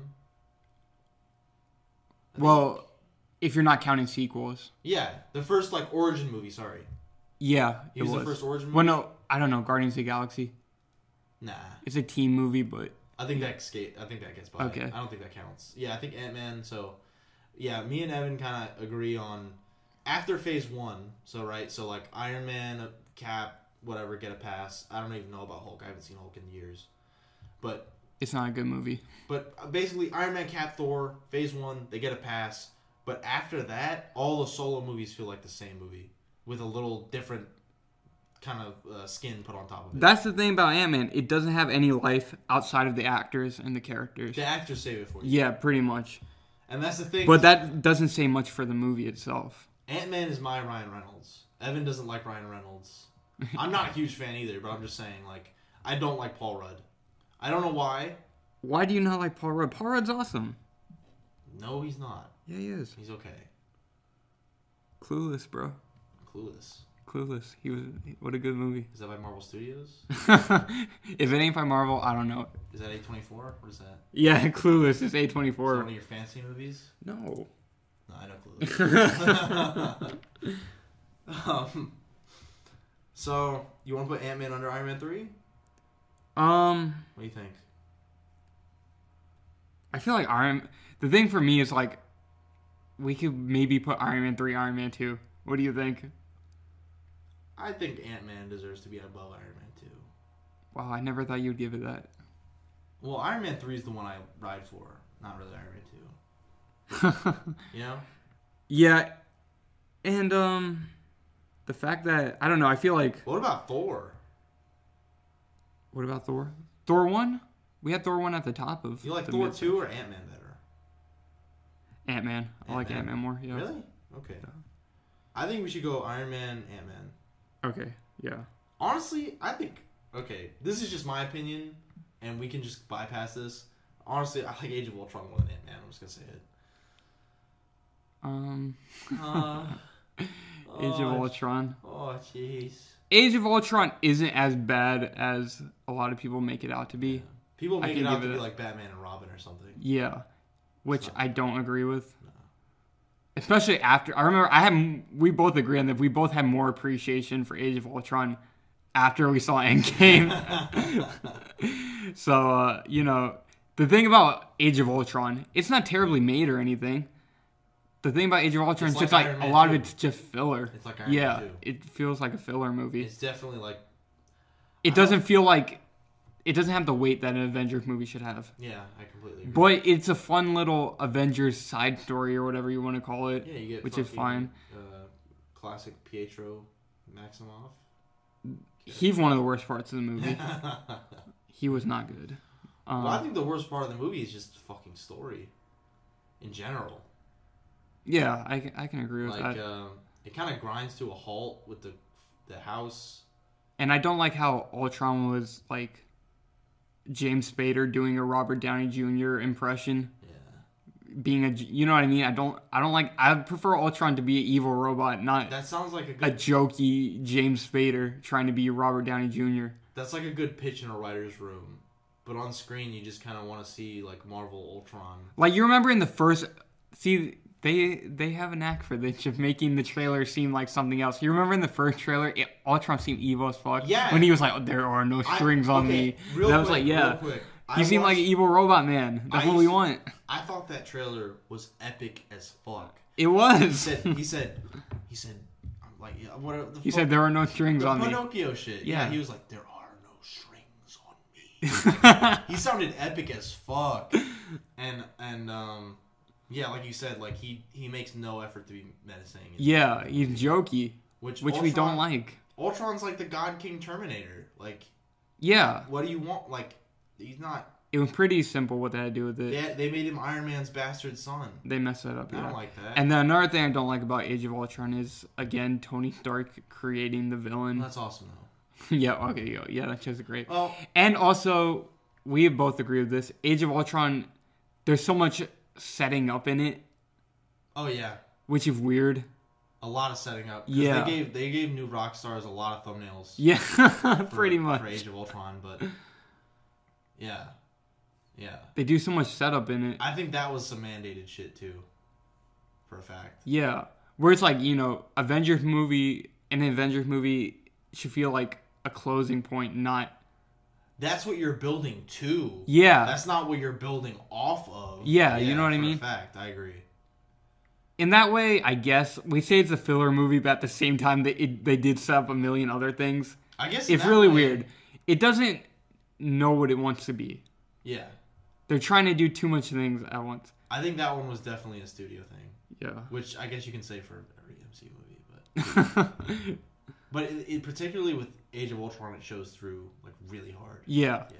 They are like, Joss, you have to do this, this, and this. And I feel like Joss Whedon gets a lot of shit for them. Everyone hates Joss Whedon now, which, whatever, I don't care. But yeah, cheat on your wife, I don't care. Is that what he did? Yeah. Okay. I don't think he did too much else. No, I'm talking about the reason. I was talking about Justice League when I brought up why everyone hates him. But there is that too, the fact that he got canceled or whatever. There are reasons people hate Joss Whedon. Oh, and I guess it's like he was also an asshole to people on set, which, yeah, don't do that. He's a director. But I think it kind of went beyond that. I don't know, like, too much through. I think it... Oh, I think... Wait. Like, I think he did some fucked up shit to Gal Gadot, which is pretty messed up. No, but he did do some fucked up shit to Gal Gadot, because he was like... Did he lock her inside, like, the set or whatever? I don't know if that was just something else. I'm pretty sure there were multiple scenes in Justice League where he started, like, tormenting her. And he was like, you have to do this. Or I'm going to ruin your career. Yeah, and he's an asshole. There was a part where, like, she just was like, this is fucking degrading. Like, you can't... Oh, yeah, making her jump on top of Ezra Miller or whatever. Wasn't there that?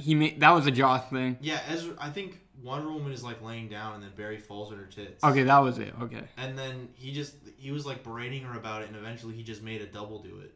Yeah. And he just didn't let her have any say on her character and shit like that. Which, I mean, I guess I'll say that for Zach is, like, all the butt shots were Joss. Yeah. They weren't Zach. Yeah. I think. Even if we don't like Zach's vision, I think he seems more collaborative than Joss Whedon. And plus he picked Gal Gadot. Yeah. So it's like Josh just had no respect, of course. So yeah, I mean, in some ways fuck Joss, but at the same time... My point is, though, I don't entirely pin Age of Ultron on Joss Whedon. Yeah, neither. No. I think the stuff that shined through in Age of Ultron, I think that was Joss. The good stuff, yeah. Yeah. Yeah, I agree. Because, we'll get to this in a little bit, I guess, but the first Avengers movie, Joss knocked it out of the park. Yeah, he's great. Yeah. It's a great movie. And ultimately, like, no matter what kind of Dan Schneider, Harvey Weinstein stuff they get up to, a movie's a movie. I don't think he we can't slander him that bad. I don't think he ever did anything that egregious. I didn't make an accusation. I made a comparison. Okay. Okay? no matter what type of cancelable shit you do, ultimately you made a movie, and I'm gonna discuss it here with my friend Evan on RNS. Okay. There's no other way. But yeah, Age of Ultron, great movie, right? It confirmed to be a 10 out of 10. No, okay, so Age of Ultron, where do you land on it? Where do you think? I would put it below Ant-Man, I guess. Let's put Iron Man 3, Evan, okay? Under Guardians, then we'll put Ant-Man. And then what's after Ant-Man? I will also say, though, I had to come back to Ant-Man real quick. Go ahead. Ant-Man, it had, I don't know if this was Peyton Reed or not. Maybe it was Paul Rudd. Somebody threw this in. The stuff about... Maybe it was Edgar Wright. No, the Smith thing was in Ant-Man 2.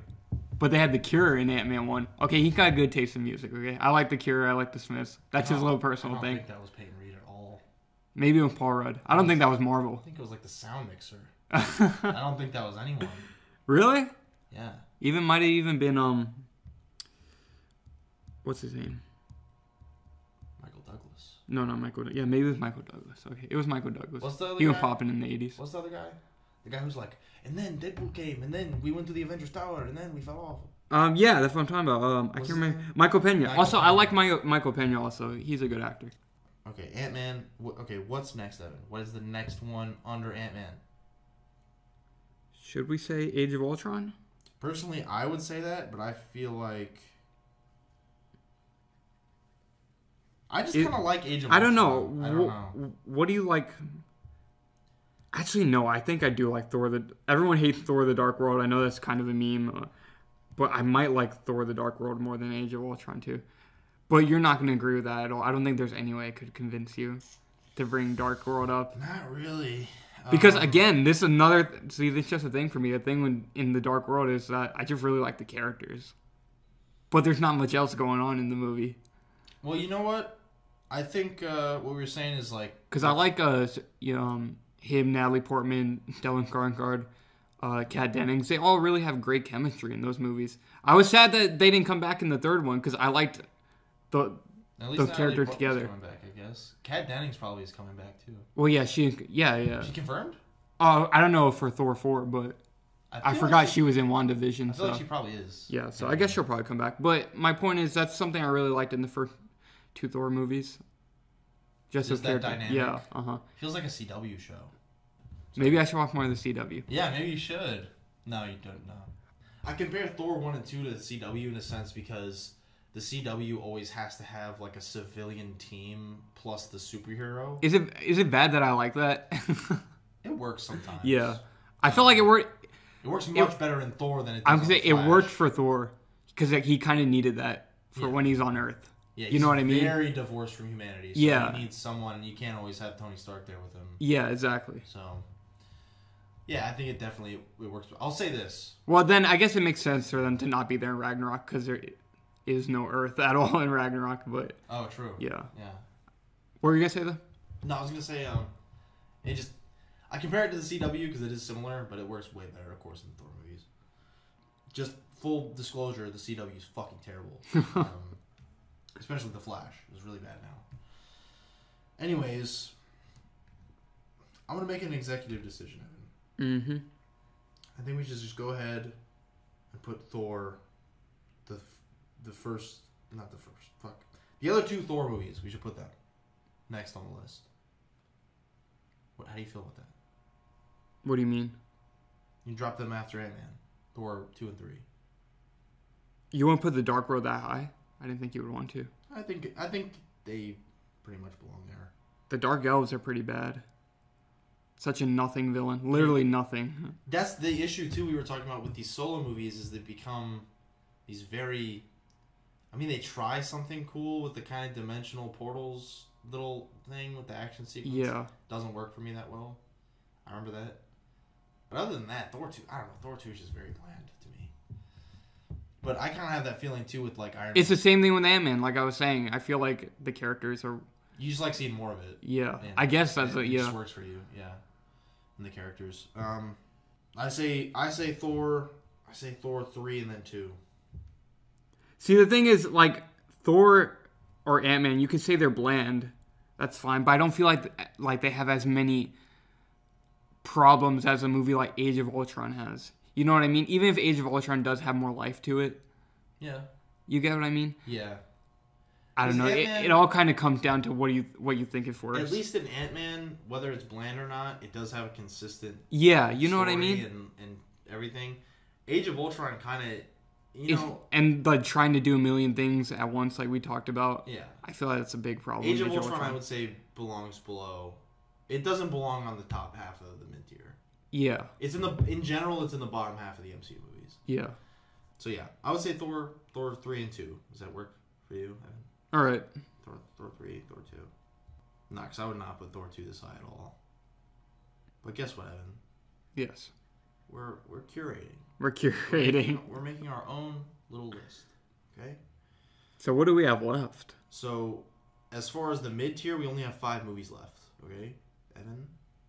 We have Age of Ultron, The Hulk, Iron Man 2, Doctor Strange, Ant-Man and Wasp. I think at this point we can just put Age of Ultron. We can nail these down. Okay? Age of Ultron. We both enjoyed enough where we can put it. I completely agree that I put those above. That I completely agree. Yeah. Okay. So what about the ones we got left? What's the best one of those? Probably Ant-Man and Wasp. You're gonna say, is that right? You're not gonna agree. Ant-Man and Wasp? No, I might say Iron Man 2. Oh, okay. I'll put that. You can agree with that? Yeah, sure. I like the Iron Man movies. It's kind of like you were saying with like Thor 2. It's like even if Iron Man 2, I even said earlier, that movie's fucking boring, but I just like Iron Man. He's cool. Yeah. So yeah, Iron Man 2 after Age of Ultron. No, I don't care. So we have Doctor Strange, Ant-Man and the Wasp, and what else? And Hulk. This is like, how do you even rank these three? Who gives a shit? Who gives a shit? I think since I don't give a shit at all, and you like Ant-Man and the Wasp at least a little bit, Ant-Man and the Wasp would go next. I'm surprised you're not going to bat for Doctor Strange more. I'll put I'm happy he's not even in the bottom 5. We already fought over that. So I'm just happy he's not down there. So how about Ant-Man and the Wasp, then Doctor Strange, then Hulk? Okay, yeah. Because Hulk... I feel like I like Hulk more than Doctor Strange, honestly. Because, you know, at least Hulk... At least Stan Lee... It was a Phase 1 movie. That's true. And it doesn't have... You know, it feels more distinct than, you know, Phase 2, where they all feel like they're made by the same exact people. And it's definitely... the same exact style. Credit for being... It's the second MCU movie, right? Yeah. Uh-huh. So it's like... Even if we say, like, oh, the first few solo movies get a pass because they were the first few ones, that was the fucking second one. And then Thor and Cap came after that. Yeah. Which we both put Thor and Cap pretty high. And then, you know, Abomination... Tim Roth was cool as Abomination in it. And I know you like the Harlem fight, right? The fight at the end, the fight at the end is cool. It's fine. Edward Norton, I kind of wish Edward Norton stayed as Hulk. But then again, yeah, in general, I feel like I wish Edward Norton stayed. Because Mark Ruffalo, he was really good as Hulk in one movie, and then after that, I'm not crazy on him as Hulk. I'm not crazy on him. I don't like the Hulk completely in general at all. I don't like the Hulk that much. Okay, I like the Hulk. But Edward Norton, I think, fits. He's more tortured soul. Yeah, you know what I mean? And Mark Ruffalo's a bit too goofy. I think Mark Ruffalo definitely fits with the other Avengers cast members better. Yeah, that I agree with. But like you said, for like a Hulk solo movie, he works more than Mark Ruffalo. Definitely. Because, like you said, the torture soul thing, maybe that was why they cast him, because, like, Fight Club, the double personality thing, that kind of... That definitely makes sense. Maybe that's what they were going for. I never really thought about it like that, but... They don't usually cast like that anymore. Yeah. Where they're like, no, he did something similar in the past really well, let's cast him in a good, good fit role. No more of that. Yeah, but you're right though. I couldn't see Edward Norton playing off with the rest of the cast as well as Mark Ruffalo does. Not really. Yeah. No, I'd have to be a little more peaceful. Because he takes himself really seriously, Edward Norton, which is like a known thing about Edward Norton. Why a lot of people don't like him. It's like he's like, I don't know if pretentious isn't the word, but he's like he's an asshole. He's an actor's actor. Yeah. Okay. But yeah, I agree. Edward Norton's pretty good. He's pretty good. And I also like Tim Roth. Yeah, I do too. Me? Anyone? Yeah, I liked him in Lie to Me. Television show. Great Lie show. to Me, Tim Roth. I forgot about that. Okay. But yeah, Hulk. Pretty decent argument there for Hulk. Also, I was saying earlier, Stan Lee drinks the funny soda. He dies. He dies. That should have been his last cameo. That should have been his last game. That would have been good. I like that. Yeah, so it has some points in its favor. Yeah, and it's weird they brought some stuff back from it years later. Like, they finally brought back General Ross. Yeah. They're Like, bringing back Thunderbolt years Ross. later, They're yeah. bringing back the Thinker, you heard, in She-Hulk?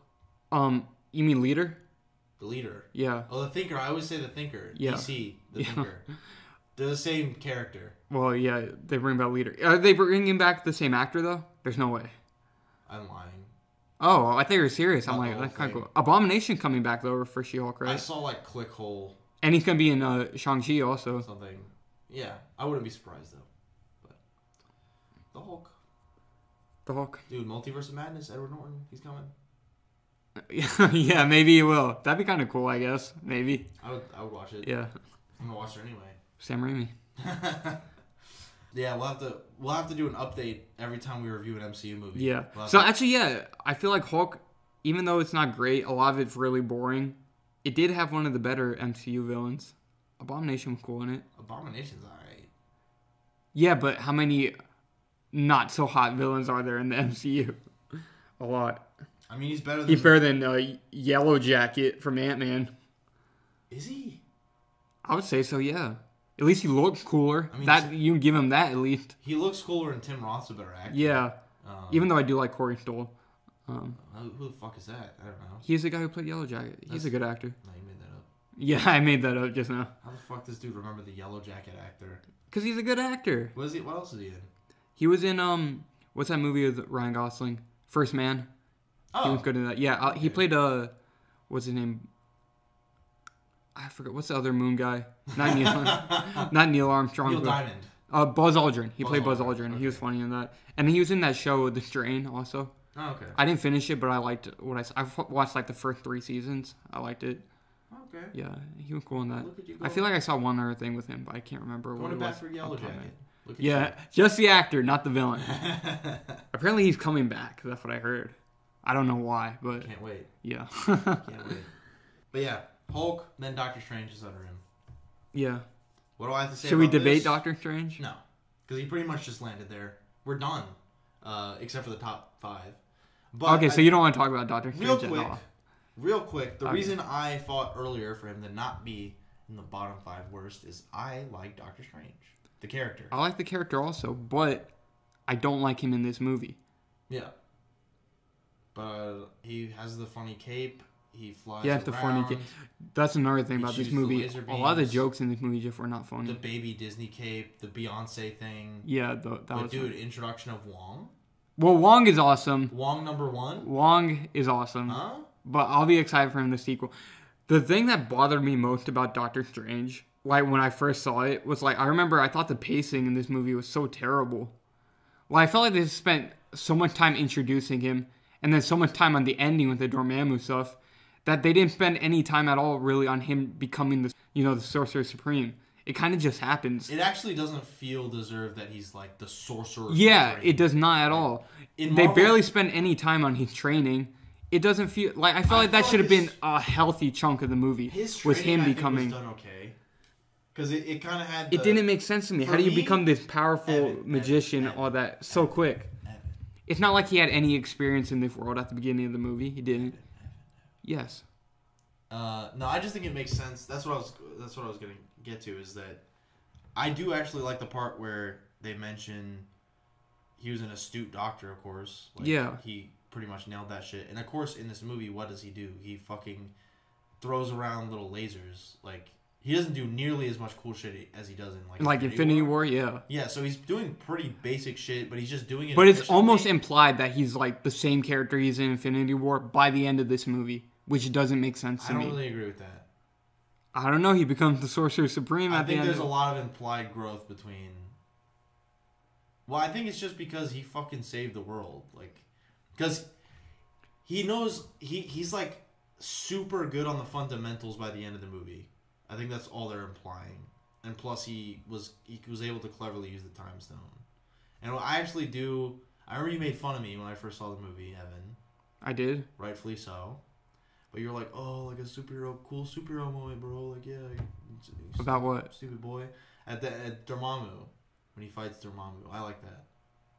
It was okay. I like it. But the thing I don't like about Dormammu is like he's not the like awesome Dormammu we should have got. You know, like the fire skull. Yeah, you know what I mean. He looks like shit. Yeah. Yeah. I don't like that. Also, most of like the magical multiverse realms or whatever, I don't like how it looks at all because it looks fucking stupid. Yeah, because it looks like how space looks in Guardians of the Galaxy. It looks like the Quantum Verse. They always make this look exactly the same. It's basically just Jack Kirby like fractal art. Or yeah. Yeah. And then most of the magic in Doctor Strange is nothing cool. It's just It's just sticks. The yellow, yeah, shields. Yeah. Yes. And I was like, why? They had so much potential, I guess. They could have did a lot with it, which I felt like they did use some of that potential in Infinity War, but not in his own movie. Yeah. You know, I completely agree with that. Using the yellow whip, the yellow shields magic, you know what I mean? That's pretty much all he does. Yeah. That's lame. I'm actually thinking like that's... How are you going to do a Doctor Strange movie and have that be all you show it's just Doctor like Strange do? shitty kung fu plus the mirror dimension. Yes. I don't like that. That's all they do. And then, like I said, that's his training. It's just learning how to do that. And it's like 20 minutes of the movie, and then he becomes the Sorcerer Supreme. I don't like it.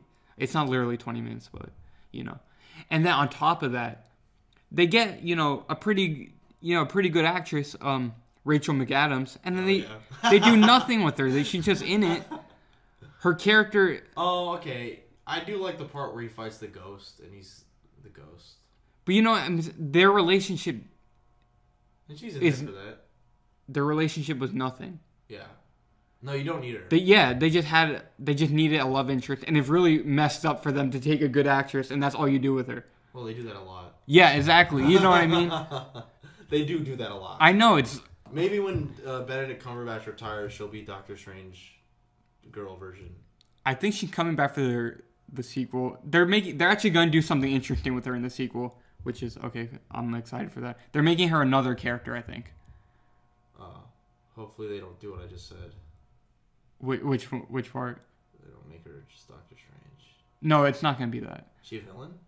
I don't 100% remember. I remember reading this a while ago, like when the Doctor It'd be really cool if the movie just opens and it's just like them savagely fight, like magic fighting. Yeah. Like, that was like a cold open. I'm like, dang, how did she turn into this already? That'd be interesting. Yeah, I guess, yeah. Yeah, that's kind of cool. And he's just like, yeah, man, the multiverse is fucked right now. And then, okay, see, I don't like Doctor Strange. Another thing, I feel like they tried way too hard to make him like the... Tony Stark? Yes, pretty much.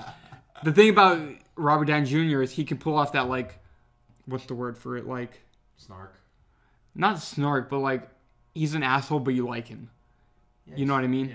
He can. Robert Downey Jr. can pull that off really well. Benedict Cumberbatch cannot pull that off at all. He just completely came off as an asshole. I actually don't think they were going for that at all.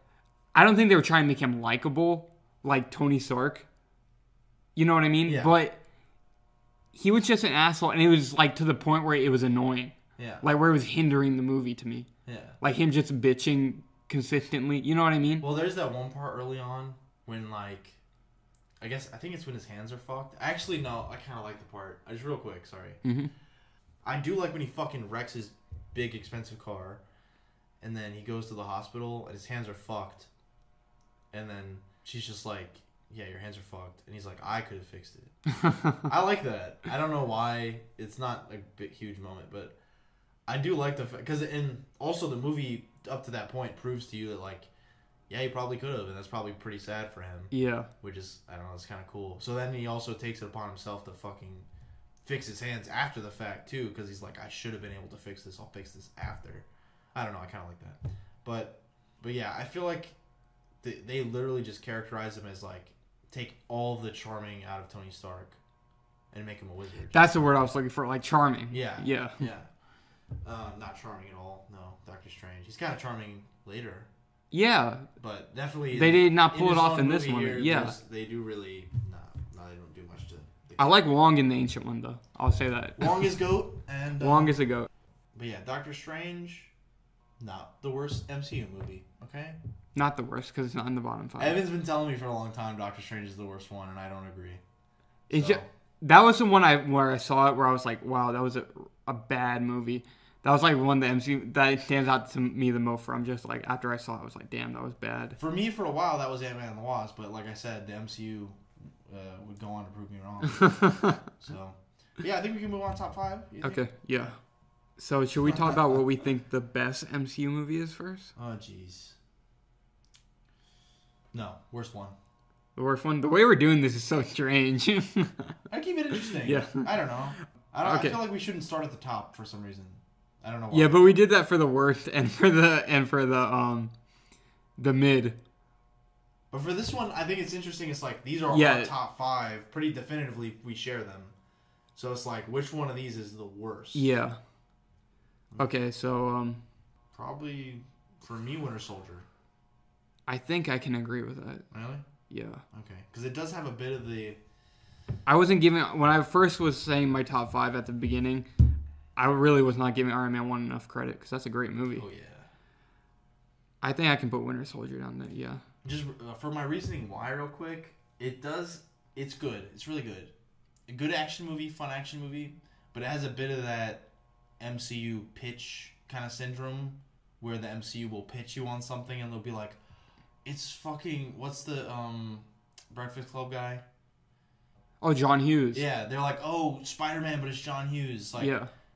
It's just shitty Spider-Man. Yeah. Like, it's not, no. And Guardians was like, oh yeah, well, they probably didn't even pitch it like that, but it's like, oh, it's Star Wars Avengers. Star Wars Avengers. I'm so sick of those fucking pictures. No, I'll give Guardians credit. I don't think they did that.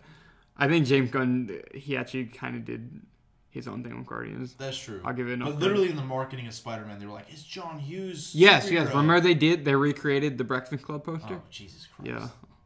This one, they pitch you as a political thriller. Yeah. It kind of technically is, in a sense. Yeah.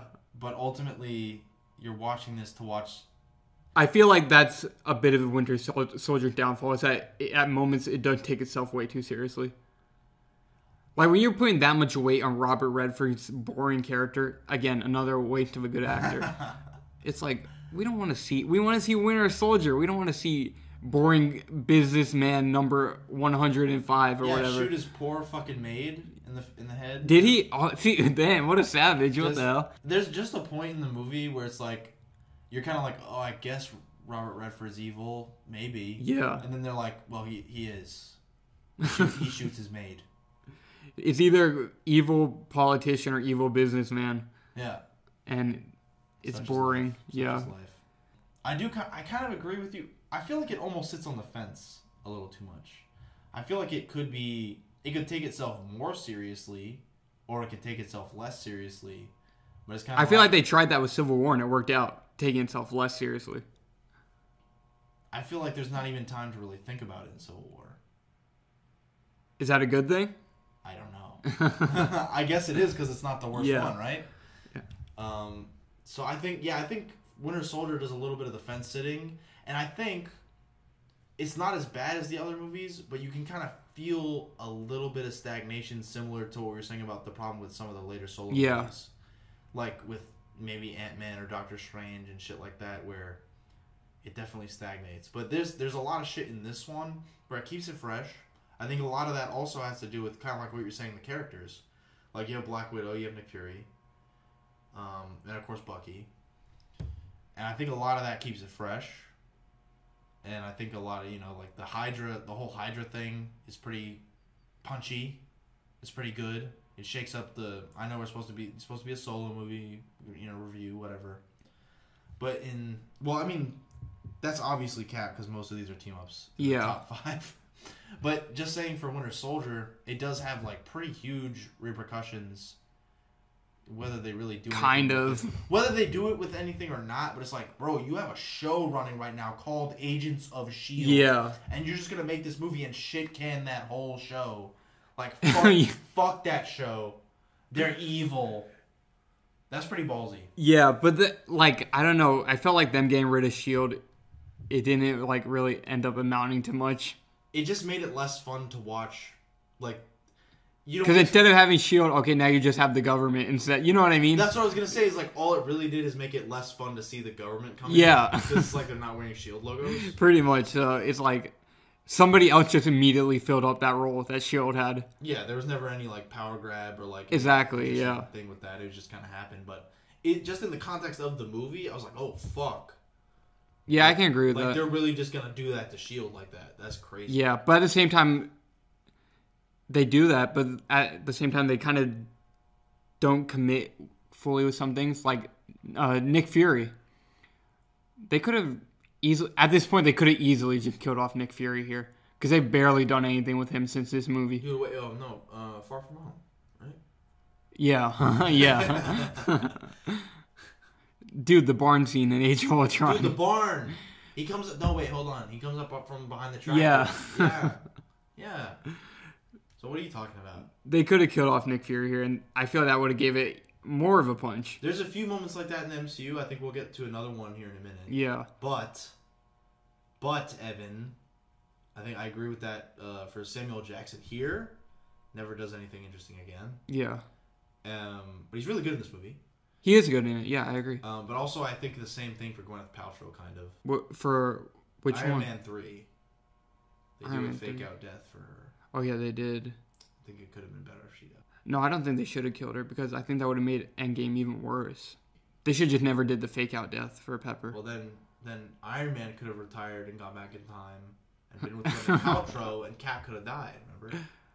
I don't want anybody staying in the past. Me either. No, Yeah, I'm just kidding. I'm just lame. kidding. I'm just kidding. Staying in the past just in general seems like a bad rule. No, because like that's a bad moral, honestly. I think like I said, we talked about it in the Endgame episode. Go watch that. Well, I was gonna say real quick, it's similar to something we talk about, like in real life. Just we're talking about death and bringing people back to life. You never bring someone back from the dead. Never, and it's a very similar concept. It's a similar what's the word?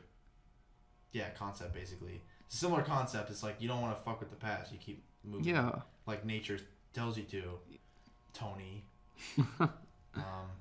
He should have just stayed with his happy wife and kid. But anyway.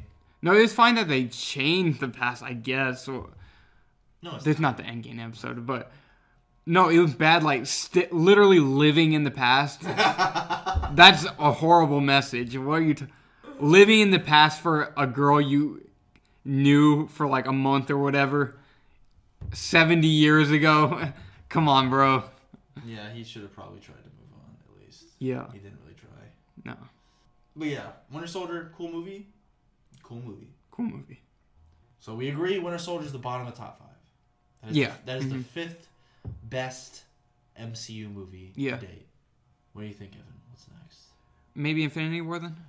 Civil War is a better movie than Infinity War. You know what? I agree. I agree. Don't debate it. I'm not. I just had to think about it for a second. These are the best ones. Okay. I had to think about it for a second. Okay. But Infinity War, I feel like is actually a pretty, for me, it's a pretty decent jump up from Winter Soldier. I feel that for a lot of reasons. I like, of course, the effects aren't great.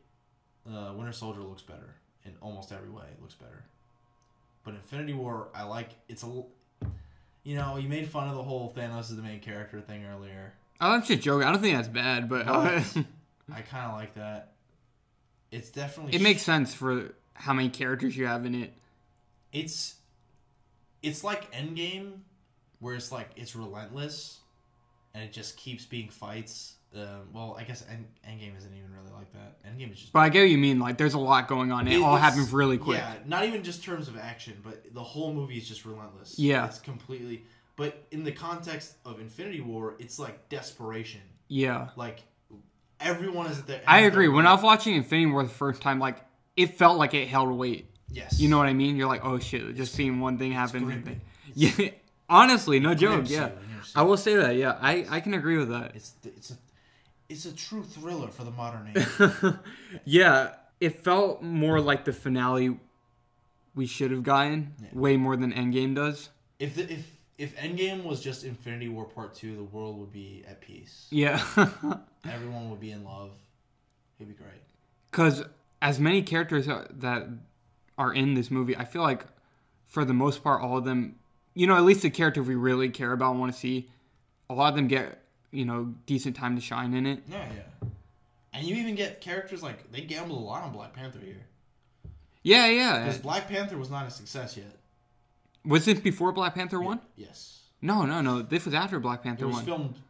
Black Panther 1 came out. They were filmed at the same time. Okay. I see what you mean. Okay, So, but it came out before Infinity War. They put a pretty big fucking gamble on Black Panther here. I guess they knew it would pay off. I guess they already knew people liked him from Civil War. They just needed a field. Yeah. To put them in. Oh, yeah. Yeah, so it was like Wakanda. The year Wakanda, yeah. I think one thing that holds the movie back, of course, is the team aspect. You know, it's a lot going on. Maybe why it's not number one. At times, like we both said this before, it feels like it's not even a movie. It just feels like a montage. You know what I mean? This one, though, because there's so much going on. This one does a lot more to feel like a consistent, singular story than something like Endgame. Well, the thing about Endgame, it's just like a good portion of it. It's just Easter eggs. Yeah. Where that's like, okay, that literally makes it feel like a montage. Yeah, I agree with that. You get what I mean? Or a compilation. Yeah. It's, but I think... Especially that they're literally taking stuff from the older movies. Yeah. At least Infinity War, it's all new. Yeah, so, all new, all different Infinity War. But I like in Infinity War how, of course, you have the through line with Thanos. And, you know, he kind of is the main character, I guess. Or maybe you have to stretch that a little bit to make that true. But I think of him as the main character. And on top of that, you have Iron Man has his own little story. Spider-Man has his own little story. Doctor Strange does too. Doctor Strange is the best he's ever been, of course, in Infinity War. Yeah. He's amazing. Iron Man is like... He doesn't get great characterization or anything, but he's good. I feel like the desperation thing you were talking about, though, it comes out really heavy in Tony. Yes. Especially when he's fighting Thanos at the end. Like, using everything he has. Fucking awesome. Yeah, and, like, it does not work at all. Yes. For one drop of blood. Yeah. I feel like Robert Downey Jr. just did, like... I don't know. He does a lot of work with, like, his face, I guess. Yeah, you know what I mean? Yeah, because he looks like he's, like, scared as fuck. Yeah. Or, like, angry, scared, all of that. Yeah. He did a really good job in this movie. He is really good in it, especially for being in a fucking room with ping pong balls. Yeah, no, seriously, yeah. He's really good. I like how Captain America does nothing. Me too. Oh, wait, okay. Uh-huh. We've been shitting on... We shit on Winter Soldier and Infinity War quite a bit for being in the top 5. Let me say something I really like is I really like Vision and Wanda. I was going to say, I feel like we were giving Infinity War some good props just now. It's pretty decent. You always know me, though. I gotta try and bring it down a little bit. Yeah, Iron Man's great. We were saying. Yeah. But I almost forgot. Wanda and Vision, they're awesome in this. And I really like how... If they didn't bring back Vision, this would be my favorite death in the MCU. I would like it more than Yondu. Maybe me too. It's more understated. Yeah. It would have been the most understated one. Oh, God. Speaking of deaths, I forgot how long that movie is. There's a lot of shit going on in that movie. I mean, I know we already said that, but I forgot. All the deaths in the movie have already been we didn't even talk... Okay. Rewinded. This isn't an Infinity War review, I'm sorry. Yeah. But there's a lot of cool shit in Infinity War. I know. And that's another thing, too, is about Endgame, like you were saying, is like, Endgame, I've seen all this shit. Yeah, because I don't need to see this again. In Infinity War... It's all new. Loki dies... Heimdall dies. They send Hulk through fucking Doctor Strange's house, and he's like, "We're gonna fucking die. There's a purple one of me in space. Yeah. Like, please." Like the whole desperation thing running through it is great too. There's nothing like that in Endgame. Mm-hmm. There's no, because I mean, fucking desperation isn't really much of a theme, but at least it's a tone. You know, what their mission is in Endgame, it doesn't feel like there's any urgency. Yes. Yeah. Zero urgency. Yeah. They know they're gonna win. Yeah, it doesn't feel like that in Infinity War. No, and especially because it ends, they don't win. But, yeah. It's so much more painful too in the end when they lose. Yeah. Because it's not even a fucking depraved, crazy scene at the end, but you feel it a whole lot more because you know the whole time everyone was fighting like it was the fucking, like they were ready to die for this shit. Which is weird because it doesn't feel like that at all in the final battle of Endgame. No. Which I guess the final battle of Endgame, it has the same stakes pretty much. Same exact stakes. Yeah. If not fucking more dire. But the whole thing, the whole final battle Endgame just feels like a pat on the back. Yeah. You know what I mean? All it is it's a victory lap. Yeah. Yeah. Whereas in Infinity War, it really does feel like we were saying, like there's a lot of urgency in this. Infinity War is so much better than Endgame. Oh, it is. Much better movie. Please. That's why it's in the top 5, whereas Endgame's in the bottom 5. It's just a great comparison. It's a great comparison. But all the fights are good. Yeah. Right? All the fights. This and another movie we are soon to bring up are the only times MCU Spider-Man is good.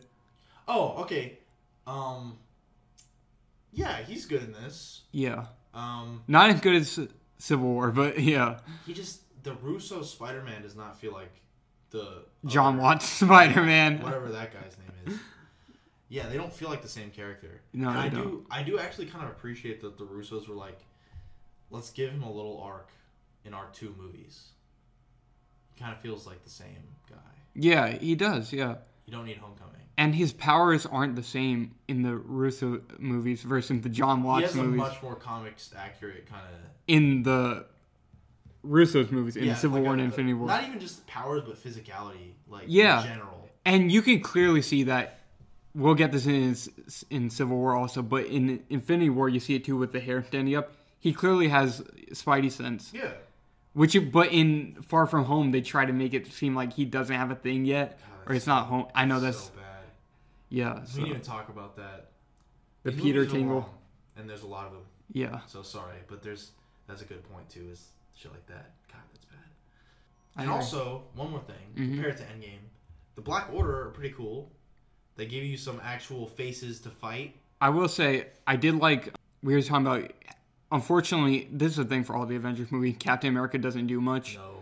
He gets to walk out of the shadows. Yeah. I will say, I did like when he fights one of the Black Order guys. Midnight. No, not Proxima Midnight, the other one. Corvus Glaive. Yeah. I did like that. That was cool. They fight twice in it. They fight at the beginning and they fight at the end. Oh, yeah. And I'm cool. For some reason, Captain America is stronger than Vision because Captain America dubs the dude and Vision struggles with him twice. Oh, because Vision was bleeding out or whatever. Both times, because there's a beginning where they fight him, and then at the end. At the end, though, right? I guess, yeah. I think so. But anyway, Captain America dubs this dude, and Vision could not, which is strange, but whatever. Yeah. At least they gave Captain America that. It works better in Infinity War than it does in some of the Yeah. movies. I know we talked about that, I think, in the Endgame video. Mm-hmm. But I think here, Vision's injured the entire movie. Is he at the end? Because they sneak attack him when they first find him. But still, he was having way too much trouble. Him and Wanda, they should not be having as much trouble as they did. Nah, they probably should have just straight up won that fight. Yeah, it's weird that Wanda and Vision were rescued by Falcon, Black Widow, and Captain America. That's very strange. It is strange. Whatever. It is strange. That did kind of bother me too, but I can get over it. Yeah, so whatever. There's probably a lot more to say about Infinity War, but the action's great. Thanos is good. One more thing, I gotta shit on it a little bit. Mm-hmm. The Gamora death is fucking terrible. I like it. No, why do I? It's just so over dramatic. I mean, it is.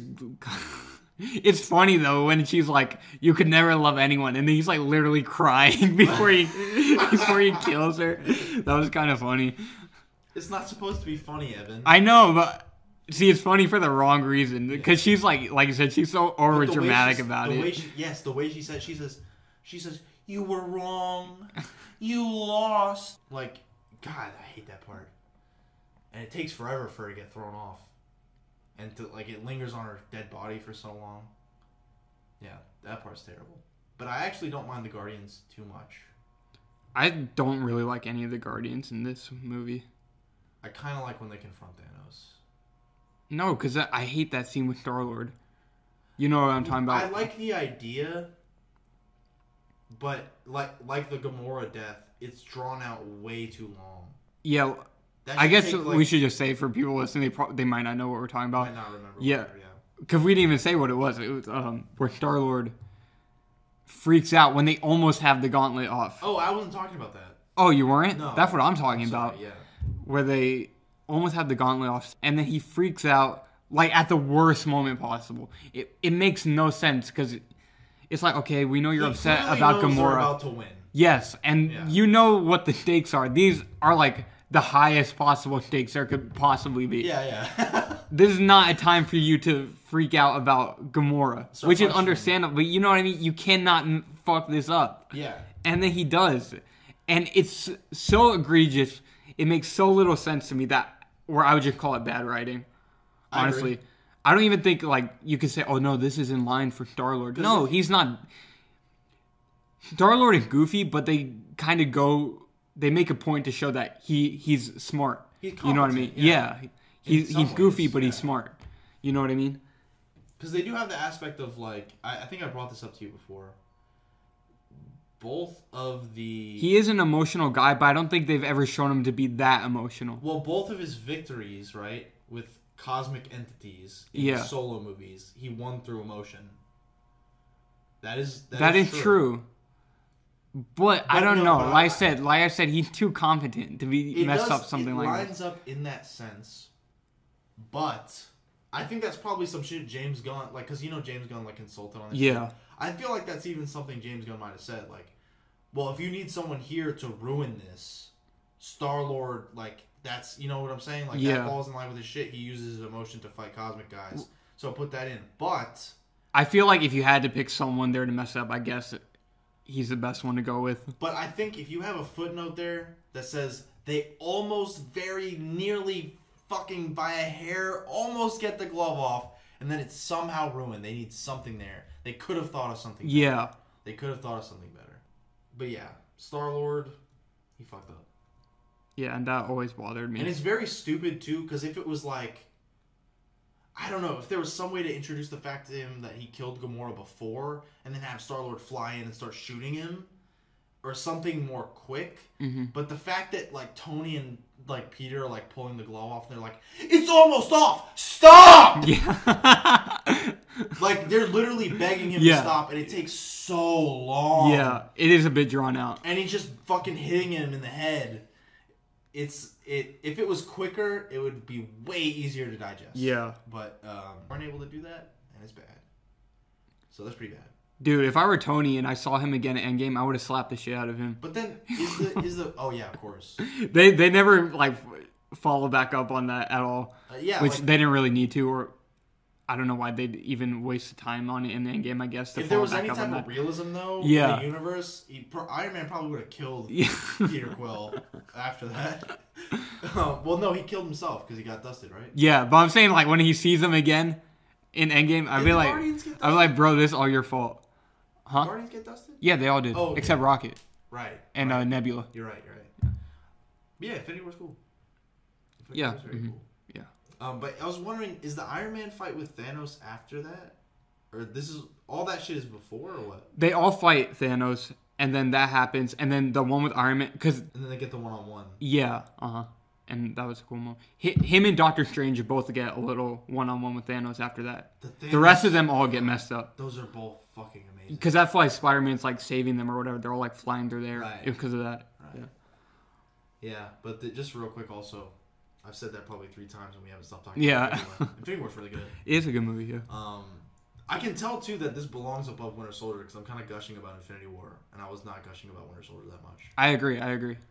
But those 2 solo fights are fucking awesome. They are. Because you finally get to see Doctor Strange. When Doctor Strange does that shadow clone thing, come on, that was shadow dope. Clone? He used shadow clone jutsu. That was awesome. Because this dude used 2 techniques at once. This dude used the Crimson Bands of Sidorak, and he used the clone jutsu at the same time. That was dope. That's awesome. And there's a really cool payoff from Doctor Strange movie. Remember the mirror dimension?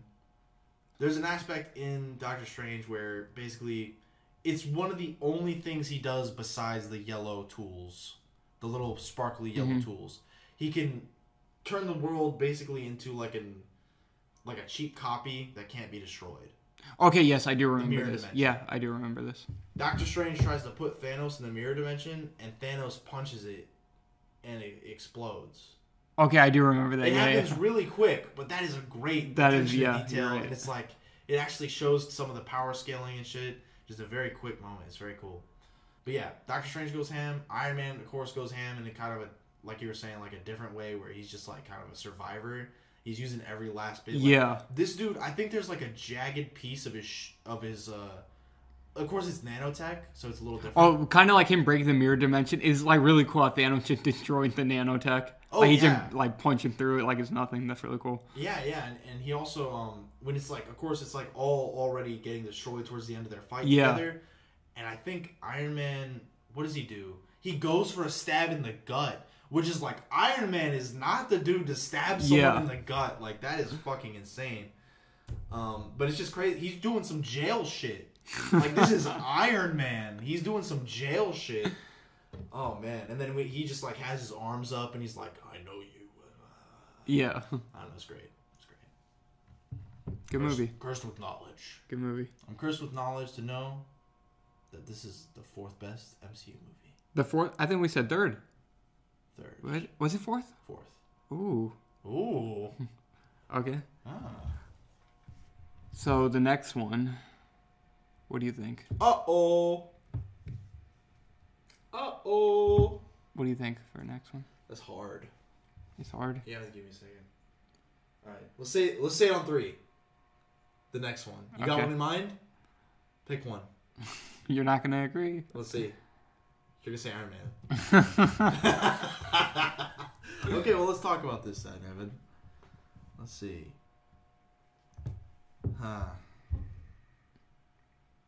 For my money, Evan?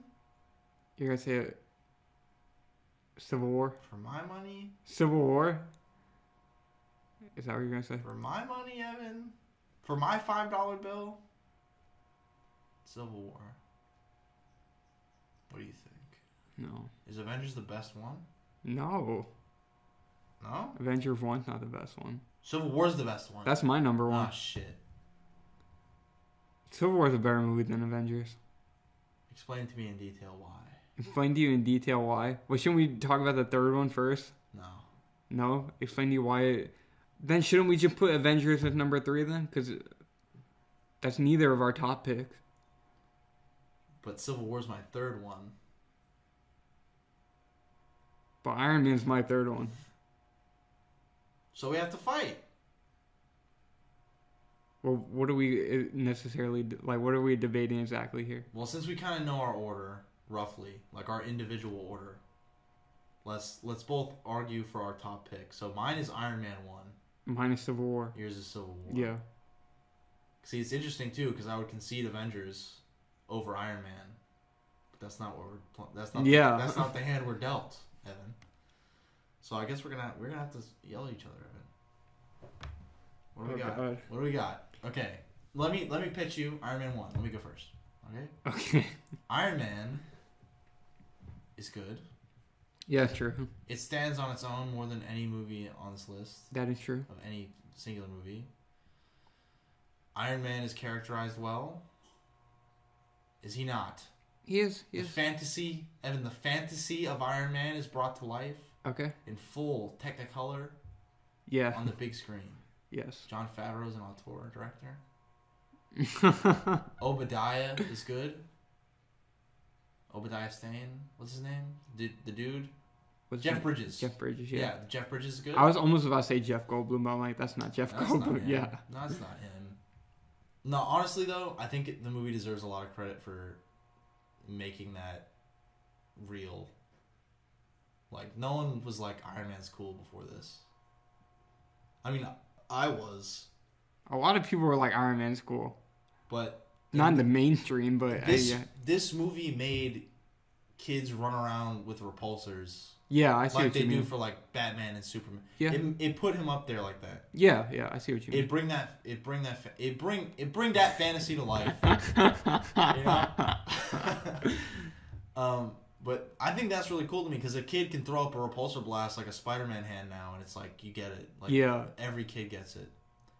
And I just the reason I give the movie credit for that is because it made being Iron Man look really fucking fun. Yeah. And I think that's a testament to like the action and the suit and the design and all that shit. The action is pretty great in this movie, I think. Mm-hmm.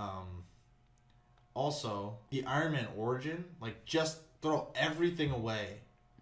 You just take the Jericho, the cave, and the cave escape.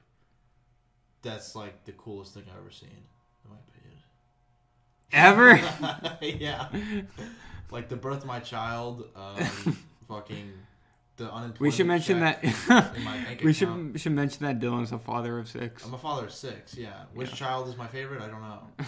But whichever one is my top one, Iron Man origin beats it. Yeah. Whichever one's my favorite.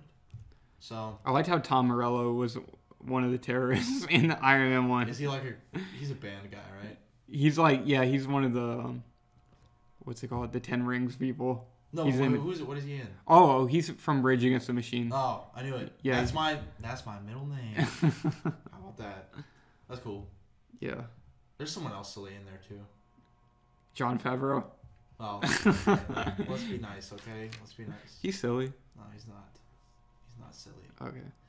No, who were we talking about? Iron Man. Is that your pitch? What else I got to say about Iron Man? It's good. Iron Man's cool. Iron Man's good. He's a not so good guy. He turns into a not so bad guy. Yeah. You know? I do like, it's very organic on a serious note. Okay? Sorry, I'm talking like a fucking idiot. On a serious note, Evan, I think it's clever the way, I don't even know if they do this in the comics, if this is how his origin plays out, but it's, I guess, still credit to how it plays out in the movie. I like how he has a very distinct superhero origin and a very distinct goal in that he's, well, first of all, he has to survive and escape. That's the impetus for the first Iron Man suit. But the reason he upgrades it and continues with it is that he needs to go get all his guns out of the hands of these terrorists that, you know, he doesn't know, but his business partner's selling it. Yeah. And then he has to kill his business partner viciously.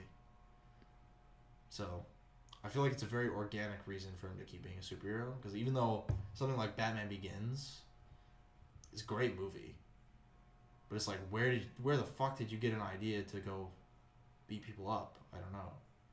I don't know where he got that idea. I know. I see what you mean. Yeah. But it's very organic in Iron Man 1. And Robert Downey Jr. is good. He is good. He's funny. He's cool. Yeah. Even though I might not think this is his best performance at Tony. So, you fucking sold me on Infinity War. He was good in that. Yeah. He's pretty good in that one. I actually don't think he's great in Civil War. I think he's okay. I was about to say, I think he's pretty good in Civil War. He's not his best. I think he's better in Avengers and Infinity War than he is in Civil War, but he was good in Civil War. Iron Man 1, guess what? Real Iron Man. No, I was about to say, like, as far as, like, technical filmmaking goes, Iron Man 1, maybe it should be, like, at the top. But we're ranking MCU movies, and for that reason, you're right. We're not ranking it as, like, oh, this is a great film, Martin Scorsese. No. I think Iron Man... As much as I want to do that, I'm not going to. I think that's another point for it, Evan. As far as just ranking the MCU movie go, this is the reason why I say Civil War is the best one. Go ahead. Because I feel like it just... all the stuff you like from an MCU movie, it just kind of takes all of that and just puts it in one single movie and throws some fan service on top of it, and there you go. Fan service, like superheroes fighting each other. Okay, come on. We all want to see that. Let's be real. There's a reason that those stupid versus battle forums exist, okay? Yeah. There's a reason Death Battle exists, because it's the bullshit we want to see. Okay? If you're looking at it like, you know, like Scorsese said that these are theme park movies, Civil War is about as good as it gets. About as good as it gets. Yeah, maybe close, but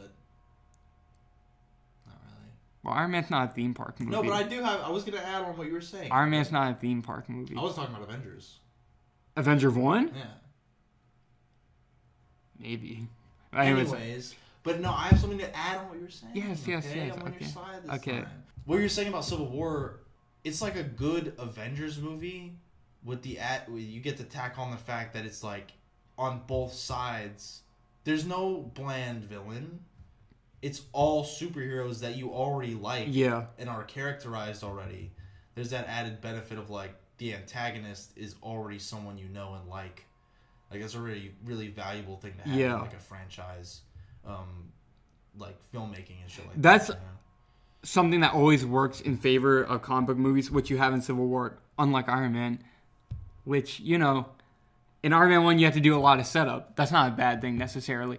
But, for comic book movies, you kind of usually like to just get into it. Yeah. You know what I mean? Which is always a point in favor of sequels for these movies. And in Civil War, you just kind of get right into it. You know what I mean? Yeah. And also, Civil War is one of the only movies, I think, in the MCU where we see the Avengers just doing their thing. You know what I mean? Where it's not like... It's like what you might see the Avengers doing on an everyday... Like in a cold open of a cartoon. Yeah. Which Civil War has in the beginning. Which is... I love that scene so much at the beginning of Civil War. I think Civil War... because Avengers Age of Ultron has that exact thing you're talking about. But in Age of Ultron, it reads like... This wouldn't happen. Like, you're just doing this to set up the quick group shot. Yeah. Like in the woods. But this feels like, the Avengers are out there doing a mission. Like, not everyone's fucking there. Yeah, exactly, yeah. Because, like you said, in Age of Ultron, you got, like, Hulk, Thor, everybody. It doesn't really make that much sense. Yeah, like, if you have Hulk and Thor there, why the fuck is Hawkeye and Black Widow there? Yeah. Like, you need to, like... They just did it for the group shot, like you choose said. your teams wisely. Exactly, yeah. Or they're going to take Hawkeye hostage, like they try to do in fucking Age of Ultron. But... And then, so, at the beginning of Civil War, you just got... a select group of a pretty people. Realistic group for that mission. Yeah. And that was really cool. And then the way they use it to set up the rest of the plot of the movie with Wanda destroying the building and everything. Yeah. It was cool. It made sense for like creating that divide between the heroes. Yeah. So I like that a lot. And of course it's like Civil War is one of the times, I mean, it's one of the few times where you get a really good adaptation. Like in the MCU especially, they fuck up a lot of adaptations. Yeah. And I don't know too much about the Civil War comics, so I can't really speak to this. Well, I mean, because like we were saying about like Iron Man 3 earlier. Like, yeah. You don't get the extremist story and you don't get the Mandarin. You get neither. But you get both, but you get neither. Yeah. In Civil War, it's... The fun of that story is translated perfectly into the movie. Yeah. Plus, there's maybe even a little more substance in the movie. And plus, they do a good job of just condensing shit down. Like in Civil War, the comic, there's every superhero ever in it. It's hard to track. Neither side is the good guy, but not in a really concise way or anything. It's just kind of up in the air. It's very long. This movie condenses everything down. You make a core Avenger, the person that caused the atrocity that kind of kicks in the whole Civil War kind of fight and the new laws and stuff. I don't know. They do a great job of condensing that fucking. That story is way too thick in the comics. They do a fantastic job of like condensing down all the cool stuff about that story into 2 hours. And I think because of this, you end up getting like Civil War gives you really a chance to see a lot of really cool character moments between all of them that you aren't going to see otherwise. You know what I mean? Like, it starts setting up the Wanda and Vision stuff, for example. Yeah. And it just has those little moments in it. It's just between them. It's not, but it's like so great. And then you get the stuff with like, I know you don't like Ant-Man, but like Ant-Man like meeting them. I kind of like. I liked that. I like because it made sense for who he is, Scott Lang. He's not on the caliber of like he almost has superhero like, or anything. He was a criminal before this. You know what I mean? He almost has like imposter syndrome. Yeah, you know what I mean. Like he doesn't feel like he's a superhero. Yeah, he still feels like he's kind of a thief that just like he gets to work for Captain America. Yeah, I like that scene a lot where he kind of starstruck, I guess, by everybody. Because it doesn't feel like how it does for like MCU Spider-Man, where it feels fanboyish. You know what I mean? Yeah. It feels like a normal person who's like completely out of this world. Yeah, meeting people. It's like even less serious than like Coulson. Yeah, I guess even if that, I don't remember if that was fake completely or not. I think that's an Agents of S.H.I.E.L.D. thing actually. Yeah. But basically, like Coulson had like the cars, and he's like, "Oh, Captain America, you're awesome."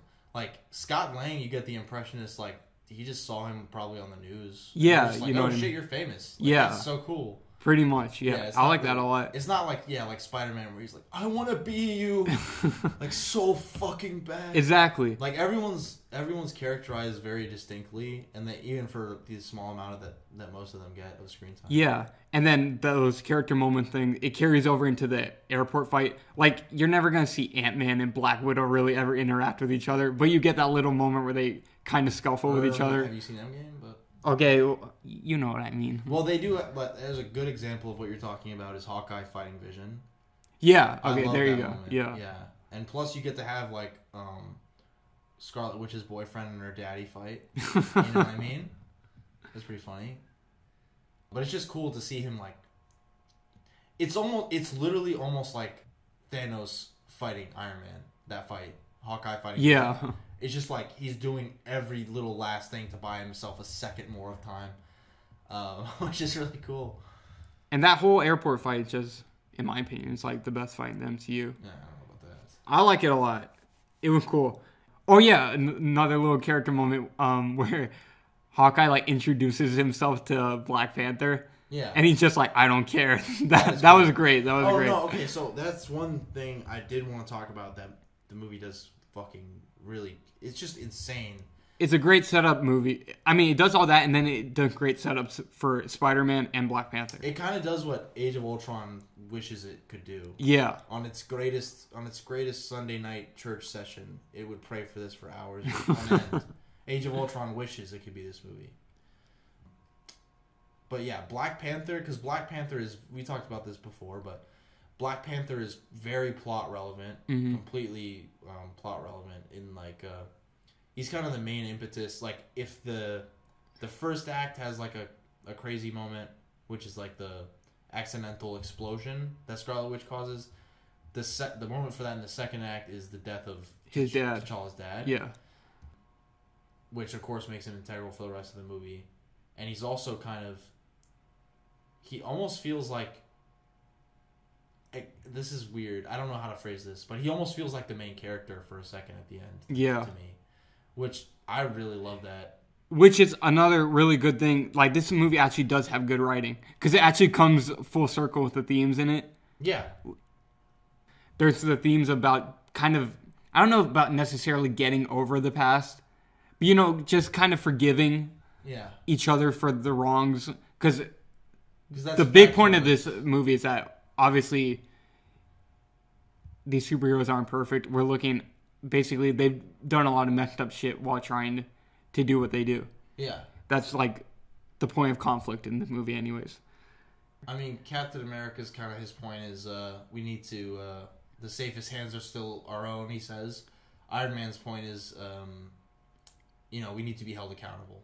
Yeah, but then I just feel like there's a theme of not being able to let go of what happened, or just holding it against you. Well, specifically, holding it against other people. Yeah, specifically, that's a big thing in this movie. Is mad about the Winter Soldier killed his mom and dad. Yeah, that's what he's mad about. He can't get over it. Which, that's weird. The lady's mad at Tony. That's something, you know, there's just a lot of themes of, like, there's forgiveness seems to be a big thing, or not being able to let go of what happened to you or whatever. Stuff with T'Challa, with Barra and Zemo. I would say even Bucky to a degree. Well, I mean, yeah, not even to a degree. Yeah, he fits. Right? Yeah, but I'm saying, like, you don't really see, like, the people he's angry at that much in it. Oh, well, I just mean in the sense that he's the... Well, of course... For Tony, yeah. Tony's upset with Bucky, yeah. But I just mean, I'm saying, like, I mean, Bucky clearly upset still about, well, how he was wronged. Yeah. Yeah. Yeah, the theming, even if it's not, like, of course there's fucking... I guess what I should just say is there's a lot of points of conflict between the characters outside of the main conflict. Yeah. As it makes it even worse. It kind of exacerbates the whole problem that they're dealing with. Yeah. Is that because they can't get over these little personal issues. Yeah, yeah. I don't know if I should say, you know, murdering someone's parents is a little personal issue, but you get what I mean. Yeah, but once you kind of really dial that back and you kind of look at it, it's like, it is kind of petty. Yeah. What Iron Man, his reaction and everything. But like you said... Or Zemo. going through all of this.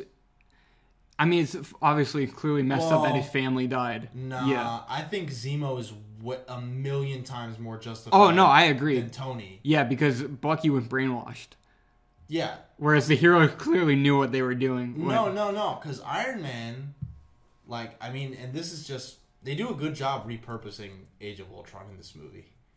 Yes, they do. A really good job of that, because ultimately, and also the lady that we meet in the beginning of the movie that's like, well, you fucking dropped the house on my son. Yeah. And a lot of that shit can sometimes feel, sorry, let me dial it back a little bit. In superhero movies, when they try and hold the heroes accountable for their actions, it's like, well, the building was going to fall down because the robots were evaporating everyone. Yeah. The superheroes didn't really... It was either that one building fell down or all the buildings. Yes. You don't really have a choice. But, in the case of Age of Ultron, of course, all of that shit is Tony's fault.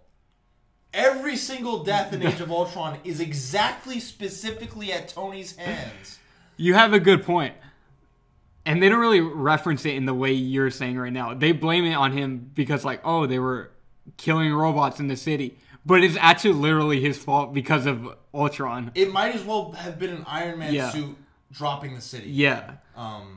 They don't go that far.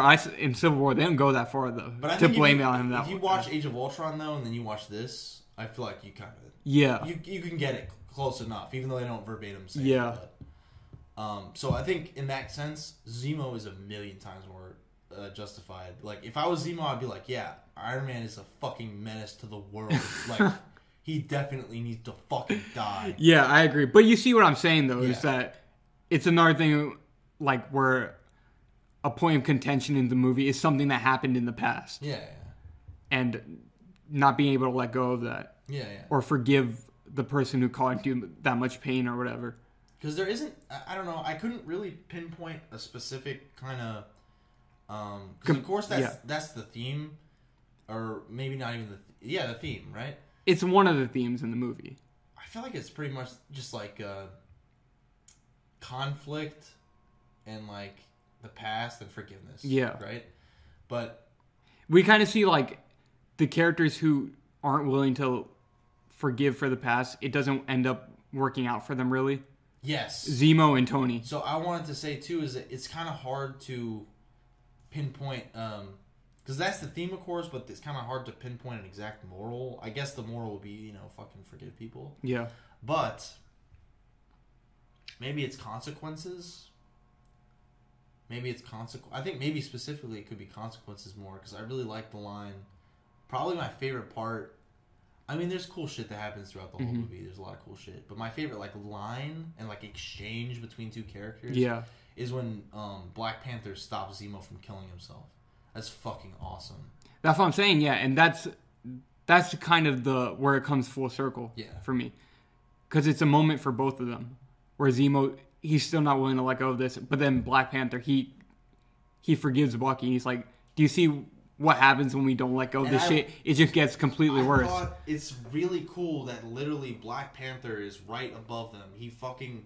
What was he doing? He was Toy Story 2 standing on the landing gear of the plane under the plane. This dude was stalking them like shit, trying to kill Bucky. And this dude realized, Zemo's outside, he's escaped, they're fighting inside, and he realized they just got This is not worth it at all. And T'Challa's just holy shit, I'm above this. You're going to jail. Yeah. Oh man, that part is so fucking cool. And he's like, what does he say?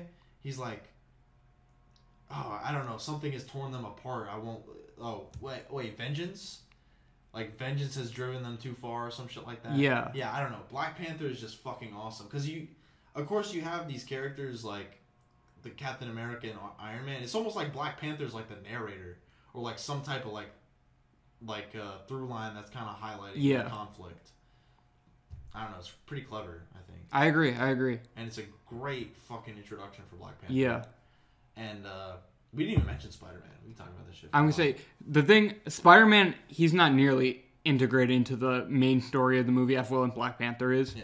But for what it is, it's a fun introduction to the character. It's a good way to just skip having to do his origin again. I think what you do with Black Panther here earns you a Spider-Man. Yeah. You make Black Panther is pretty fucking perfectly integrated into the story.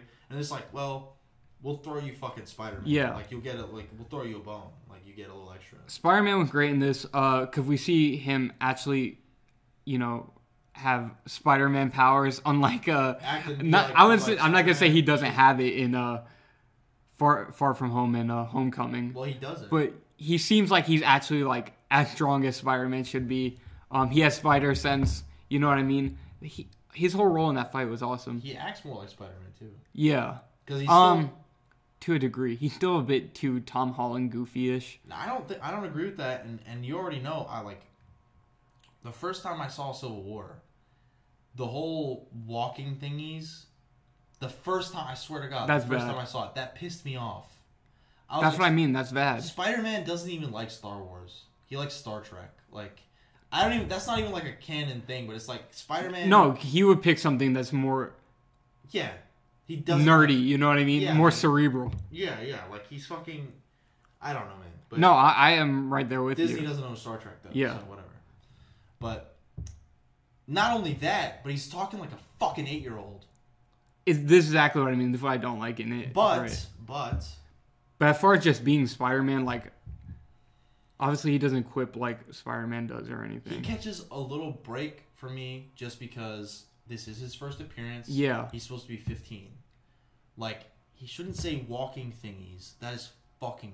God, that pisses me off. Yeah, that was bad. Like, Joe and Anthony Russo were looking up Tumblr posts or something. Be like, what do kids talk like? No. But I think he's competent still. Yes. He's and like you said, he's strong. He's fucking Spider-Man. He's cool. He shouldn't be British. I let that slide. For this movie, it's okay. It works. Yeah, I like his intro scene, even though, of course, you know, Homecoming would come along. Oh, and no, are you still gonna say something about Spider-Man still? Basically, yeah, I was just saying, like, even though we know Homecoming's coming, I feel like Iron Man could have really worked just in this movie as kind of an intro to Spider-Man. Yeah. Like, just...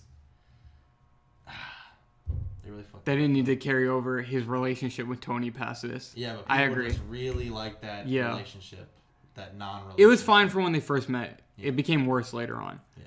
So that's not a point against Civil War, I don't think. Yeah. So I like that. His introduction in New York, quick, fast. They get over his origin real quick, where he's like, yeah, I just made these myself, like the web shooters or whatever. You get the... Does he actually say he was bitten by a spider?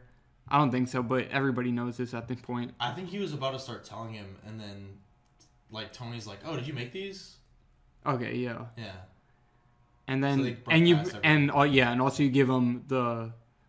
With great power comes great responsibility thing, except it's way worse. But yeah, the terrible walking thingies version of the responsibility thing. The point is that they sum up his origin really quick in just that one scene when he meets Tony and it in does his apartment.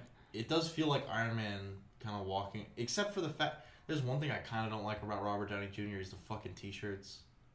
Oh, because it kind of... I was gonna say that scene really feels like Tony Stark walking into Peter Parker's, like a kid Peter Parker's room, except for the fact that just fucking wear a dress shirt. What is he wearing in that scene? Probably like a pizza t-shirt or something. A pizza t-shirt. Yeah. Pizza time? Pizza time? Pizza time? Yeah. So, you know what? I did say it was like, oh, Civil War is like the theme park to its fullest. But, you know what? I'll walk that back. I feel like Civil War walks that fine line between trying to be serious and being like completely goofy, just a crazy comic book movie, like really well. I think the best part about that... Because I feel like the forgiveness thing, that's actually a pretty good message to have in a movie. I think the best part about that, if I can compare it to what we were talking about, Winter Soldier. Mm-hmm. Winter Soldier... That's what I was trying to say before. Basically, I feel like Civil War doesn't lean one... Like, it goes more goofy than Winter Soldier, but it doesn't go too far. I think the difference is Winter Soldier doesn't have the substance to back it up. Yeah, because what is Winter Soldier really trying to say? The government's bad. Yeah, you know what I mean? But which is in Civil War a little bit. Yeah. Yeah. But it's more like, oh, this red tape and... Yeah. Geez. No, but okay, Winter Soldier, it doesn't have the substance to back up its kind of mood. Yeah. But Civil War, it has that balance where it's like silly, it's kind of serious, mostly silly. But then when it wants to be serious, it always has that backbone. Yeah. It always has that substance. Whereas Winter Soldier... And I feel like having, like, you know, focusing on a theme where everybody can relate to other than just the government being bad. You know what I mean? Like a general theme like forgiveness and getting over the past. Yeah, it works. Yeah. They could have made Winter Soldier... Like, I'm not a genius, okay? I'm sorry. Me either, clearly. You see the way I talk about these movies. I would never have made Winter Soldier better than it is. Yeah. But I'm just saying, with the benefit of, like, what, fucking 6 years of hindsight? Yeah. Winter Soldier could have been better, maybe. Because, like you were saying, the theme of Civil War, you can apply that kind of theme or message or feeling to any character ever, and you can make it work. And they pick some specific ways to make it work with these characters. Yeah. And then in Winter Soldier, like, all of these characters are soldiers. Do something with that. Have that be the backbone. No. Like, I don't know, like a soldier's guilt or fucking, like survivor's guilt or fucking, like just bravery in general or something. Yeah. But there's not really, like we were talking about, it's pretty much just the government lies to you. They're actually Nazis. Yeah. The governments are secret Nazis. Yes. There's not much for the characters to like. Yeah. Yeah. So yeah, Civil War, still dog shit. Iron Man's back. So I don't know. You lose. How do we agree? How do we agree on this? Let's say. All I'll say is that our conversation on Civil War was much longer than it was on Iron Man. Because there's fucking a lot going on. But to be fair, I didn't have much to say about Iron Man because like it's been so long since I've seen it, which may be a point against me on trying to rank these. But I think to be fair,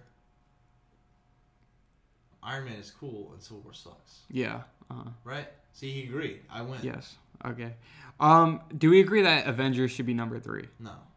I'm going to make a pitch. We're already a long time into this podcast, so I feel like... Let me make a pitch to end it. Yes. Let me make a pitch to end it right now. Okay. Iron Man.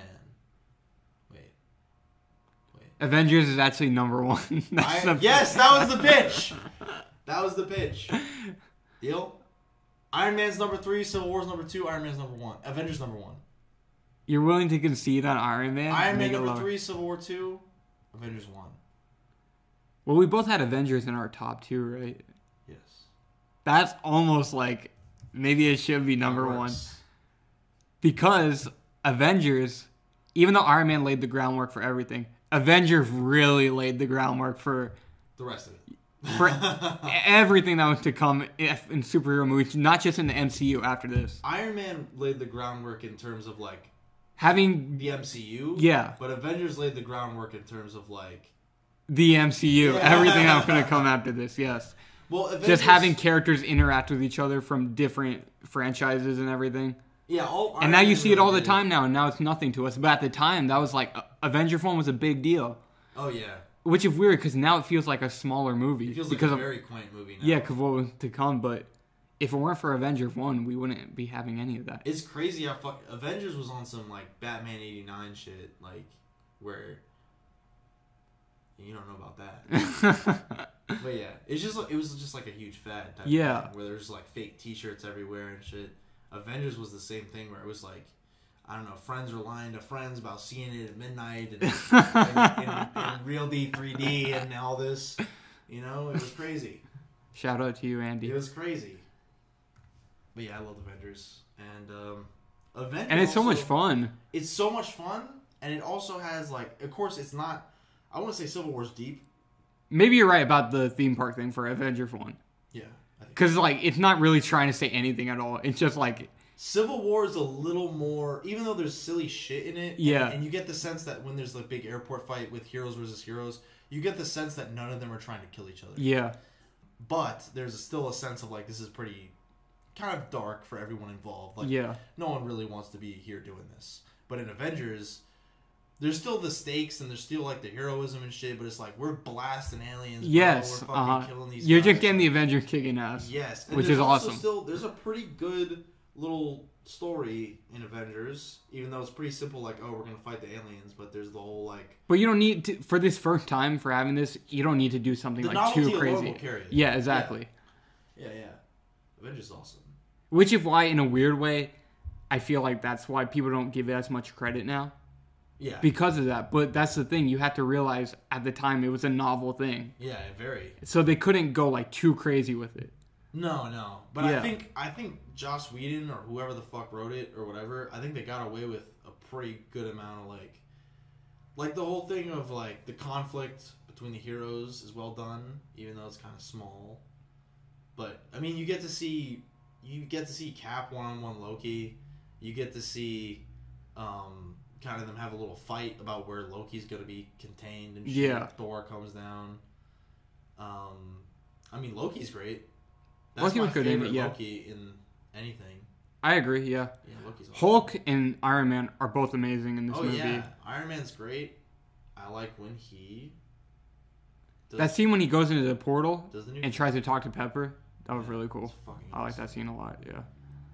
I like when Iron Man's... Or when he saves Cap's ass. What part? With Loki. Oh, yeah, he just busts in at the... Yeah. When Cap's, like, fighting him at the, like, the... After he, like, ice cream scoops the guy's eye out, right? Is that what he did? Yeah, he went to, like, some opera and he, like, ice cream scoops him. Yeah, they're fighting there, Captain America. And the Iron Man comes and just kicks ass, which is awesome. I don't think he saves him, though, does he? I thought he did. Well, the point is that he comes in and starts doing his thing. Yeah. He steals the shine away from Captain America. Well, because he comes in fucking, like, the Quinjet, I guess, or whatever it is like, blaring ACDC. Yeah. And he fucking drops down. Yes, that was awesome. Yeah, so Avengers number 1? Avengers the best Seems one? good to me. Avengers and number 1. And then we can have Iron Man 1 and Civil War tie. Boom. 2 to 3 interchangeably. Boom. Because I feel like they're different. Iron Man 1, it laid another movie like Avengers 1 that laid a groundwork for everything. And then Civil War, I feel like it's just a really good like peak for everything that we've been talking about. I would say though, Avengers 1, especially for the time, or maybe not even for the time, but just in context, it's the best, like, people love culmination. Culmination is the best culmination. Is the best kind of, you get the best of every character. Yeah. Civil War, it's messier. That would be my pitch for why Avengers is maybe a little better than Civil War. Avengers is very clean. There is not a single... I feel like you could start with Avengers 1 and still pretty much get it. Yeah. Like, even without the... Civil War has too much baggage. Civil War has a ton of baggage. Yeah. Yeah, they're introducing characters. They're fucking, like, paying off shit, showing new introductions that you might not even understand. Yeah. Shit. Or, like, not even introductions, like, character interactions that you might not even understand. There's the whole thing with, like, Bucky killed the parents and all that. Like, ton of baggage in Civil War. Yeah. But Avengers is straightforward. Very clean. Very clean intro for every single character. And then the great character interactions after. It's like very self-contained. Yeah.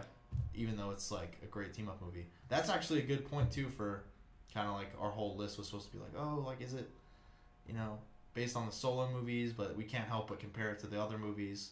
Avengers, I think, is the best, like, team-up or anything. And also it stands on its own. And also it stands on its own very well. Yeah. Yeah. I was not expecting this ending. I was not expecting this at all. Well, there you go. So, should we read off our list from top to bottom now? Let's take a look here. Let everyone know. So, number 1, we have Avengers 1. What a shock. What a shock. 2 to 3 tied. We'll say 2 and 3 tied. Civil War and Iron Man. Civil War, Iron Man. So number 4 will be Iron Man, Civil War. Okay. Yes. Either way, they're tied for 2 and 3. Then Infinity War. Infinity War. Winter Soldier. Winter Soldier. Boo. And then you're gonna have to read off the rest because you have it written down. I think I was keeping them in order, right? Okay. So then Captain America 1 just barely out of the top 6. Top 5. Or just barely, yeah. Okay. Just barely out of top 5. Captain America, Guardians, the first Guardians, Thor, the first Thor, right? Mm-hmm. Black Panther, which I didn't expect that You did convince me. It does deserve it. I didn't expect us to put it that high. Me either. I Good was for not Black either. Panther. I was not either. Good for Black Panther. I had to look at everything to realize that actually it is higher than I thought. Then after Black Panther, we got Guardians 2. Pretty good talk on that one. Yeah. Right? Iron Man 3. Thank you, Evan, for letting me put that high. Ant-Man. Okay. You did sell me on Iron Man 3. I'm like, you know what? It does have enough behind it. Yeah. To be a little bit higher. I don't like it, but it's okay. Little vanilla Coke armor. Yeah. I like that movie. Ant-Man, you know, I feel like, honestly, Ant-Man is almost perfectly where it should be. Right in the middle. Right in the middle. Yeah. Ant-Man. Thor 3, you know, personally I'd put it a little higher, but I honestly think the list is curated pretty well. Yeah. It's at some points it does look a little strange. For what I'm just used to thinking of the MCU in my head of like the order, but I feel like it's pretty accurate actually. Ant-Man, then Thor 3, Thor 2, Age of Ultron, Iron Man 2. These are making a lot of sense. Ant-Man and the Wasp, Hulk, Doctor Strange, and the very worst ones we talked about. God damn, we talked about these 2 hours ago. Black Widow, Captain Marvel. Homecoming, Endgame, and Far From Home. All 27 MCU movies ranked. There you go. 27? 27, right? There's no way it's 27.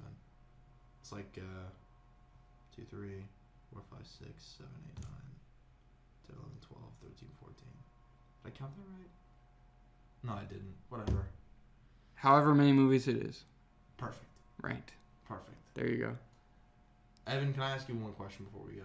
Yeah. I always like to tack on one more question than we need. Understandable. Real quick. Mm-hmm. If there's one thing that you take umbrage with the most on this list, that you feel it's wrong, Evan, what is it? What would you choose? I'll show you the list here. It does seem pretty accurate to me, like you were saying. Maybe...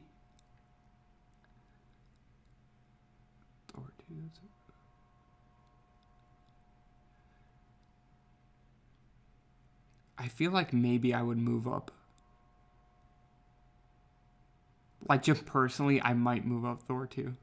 Okay, that's fair. People are going to think I'm stupid, but whatever. Excuse me. I guess for me, something more in line with yours where it's a very personal choice.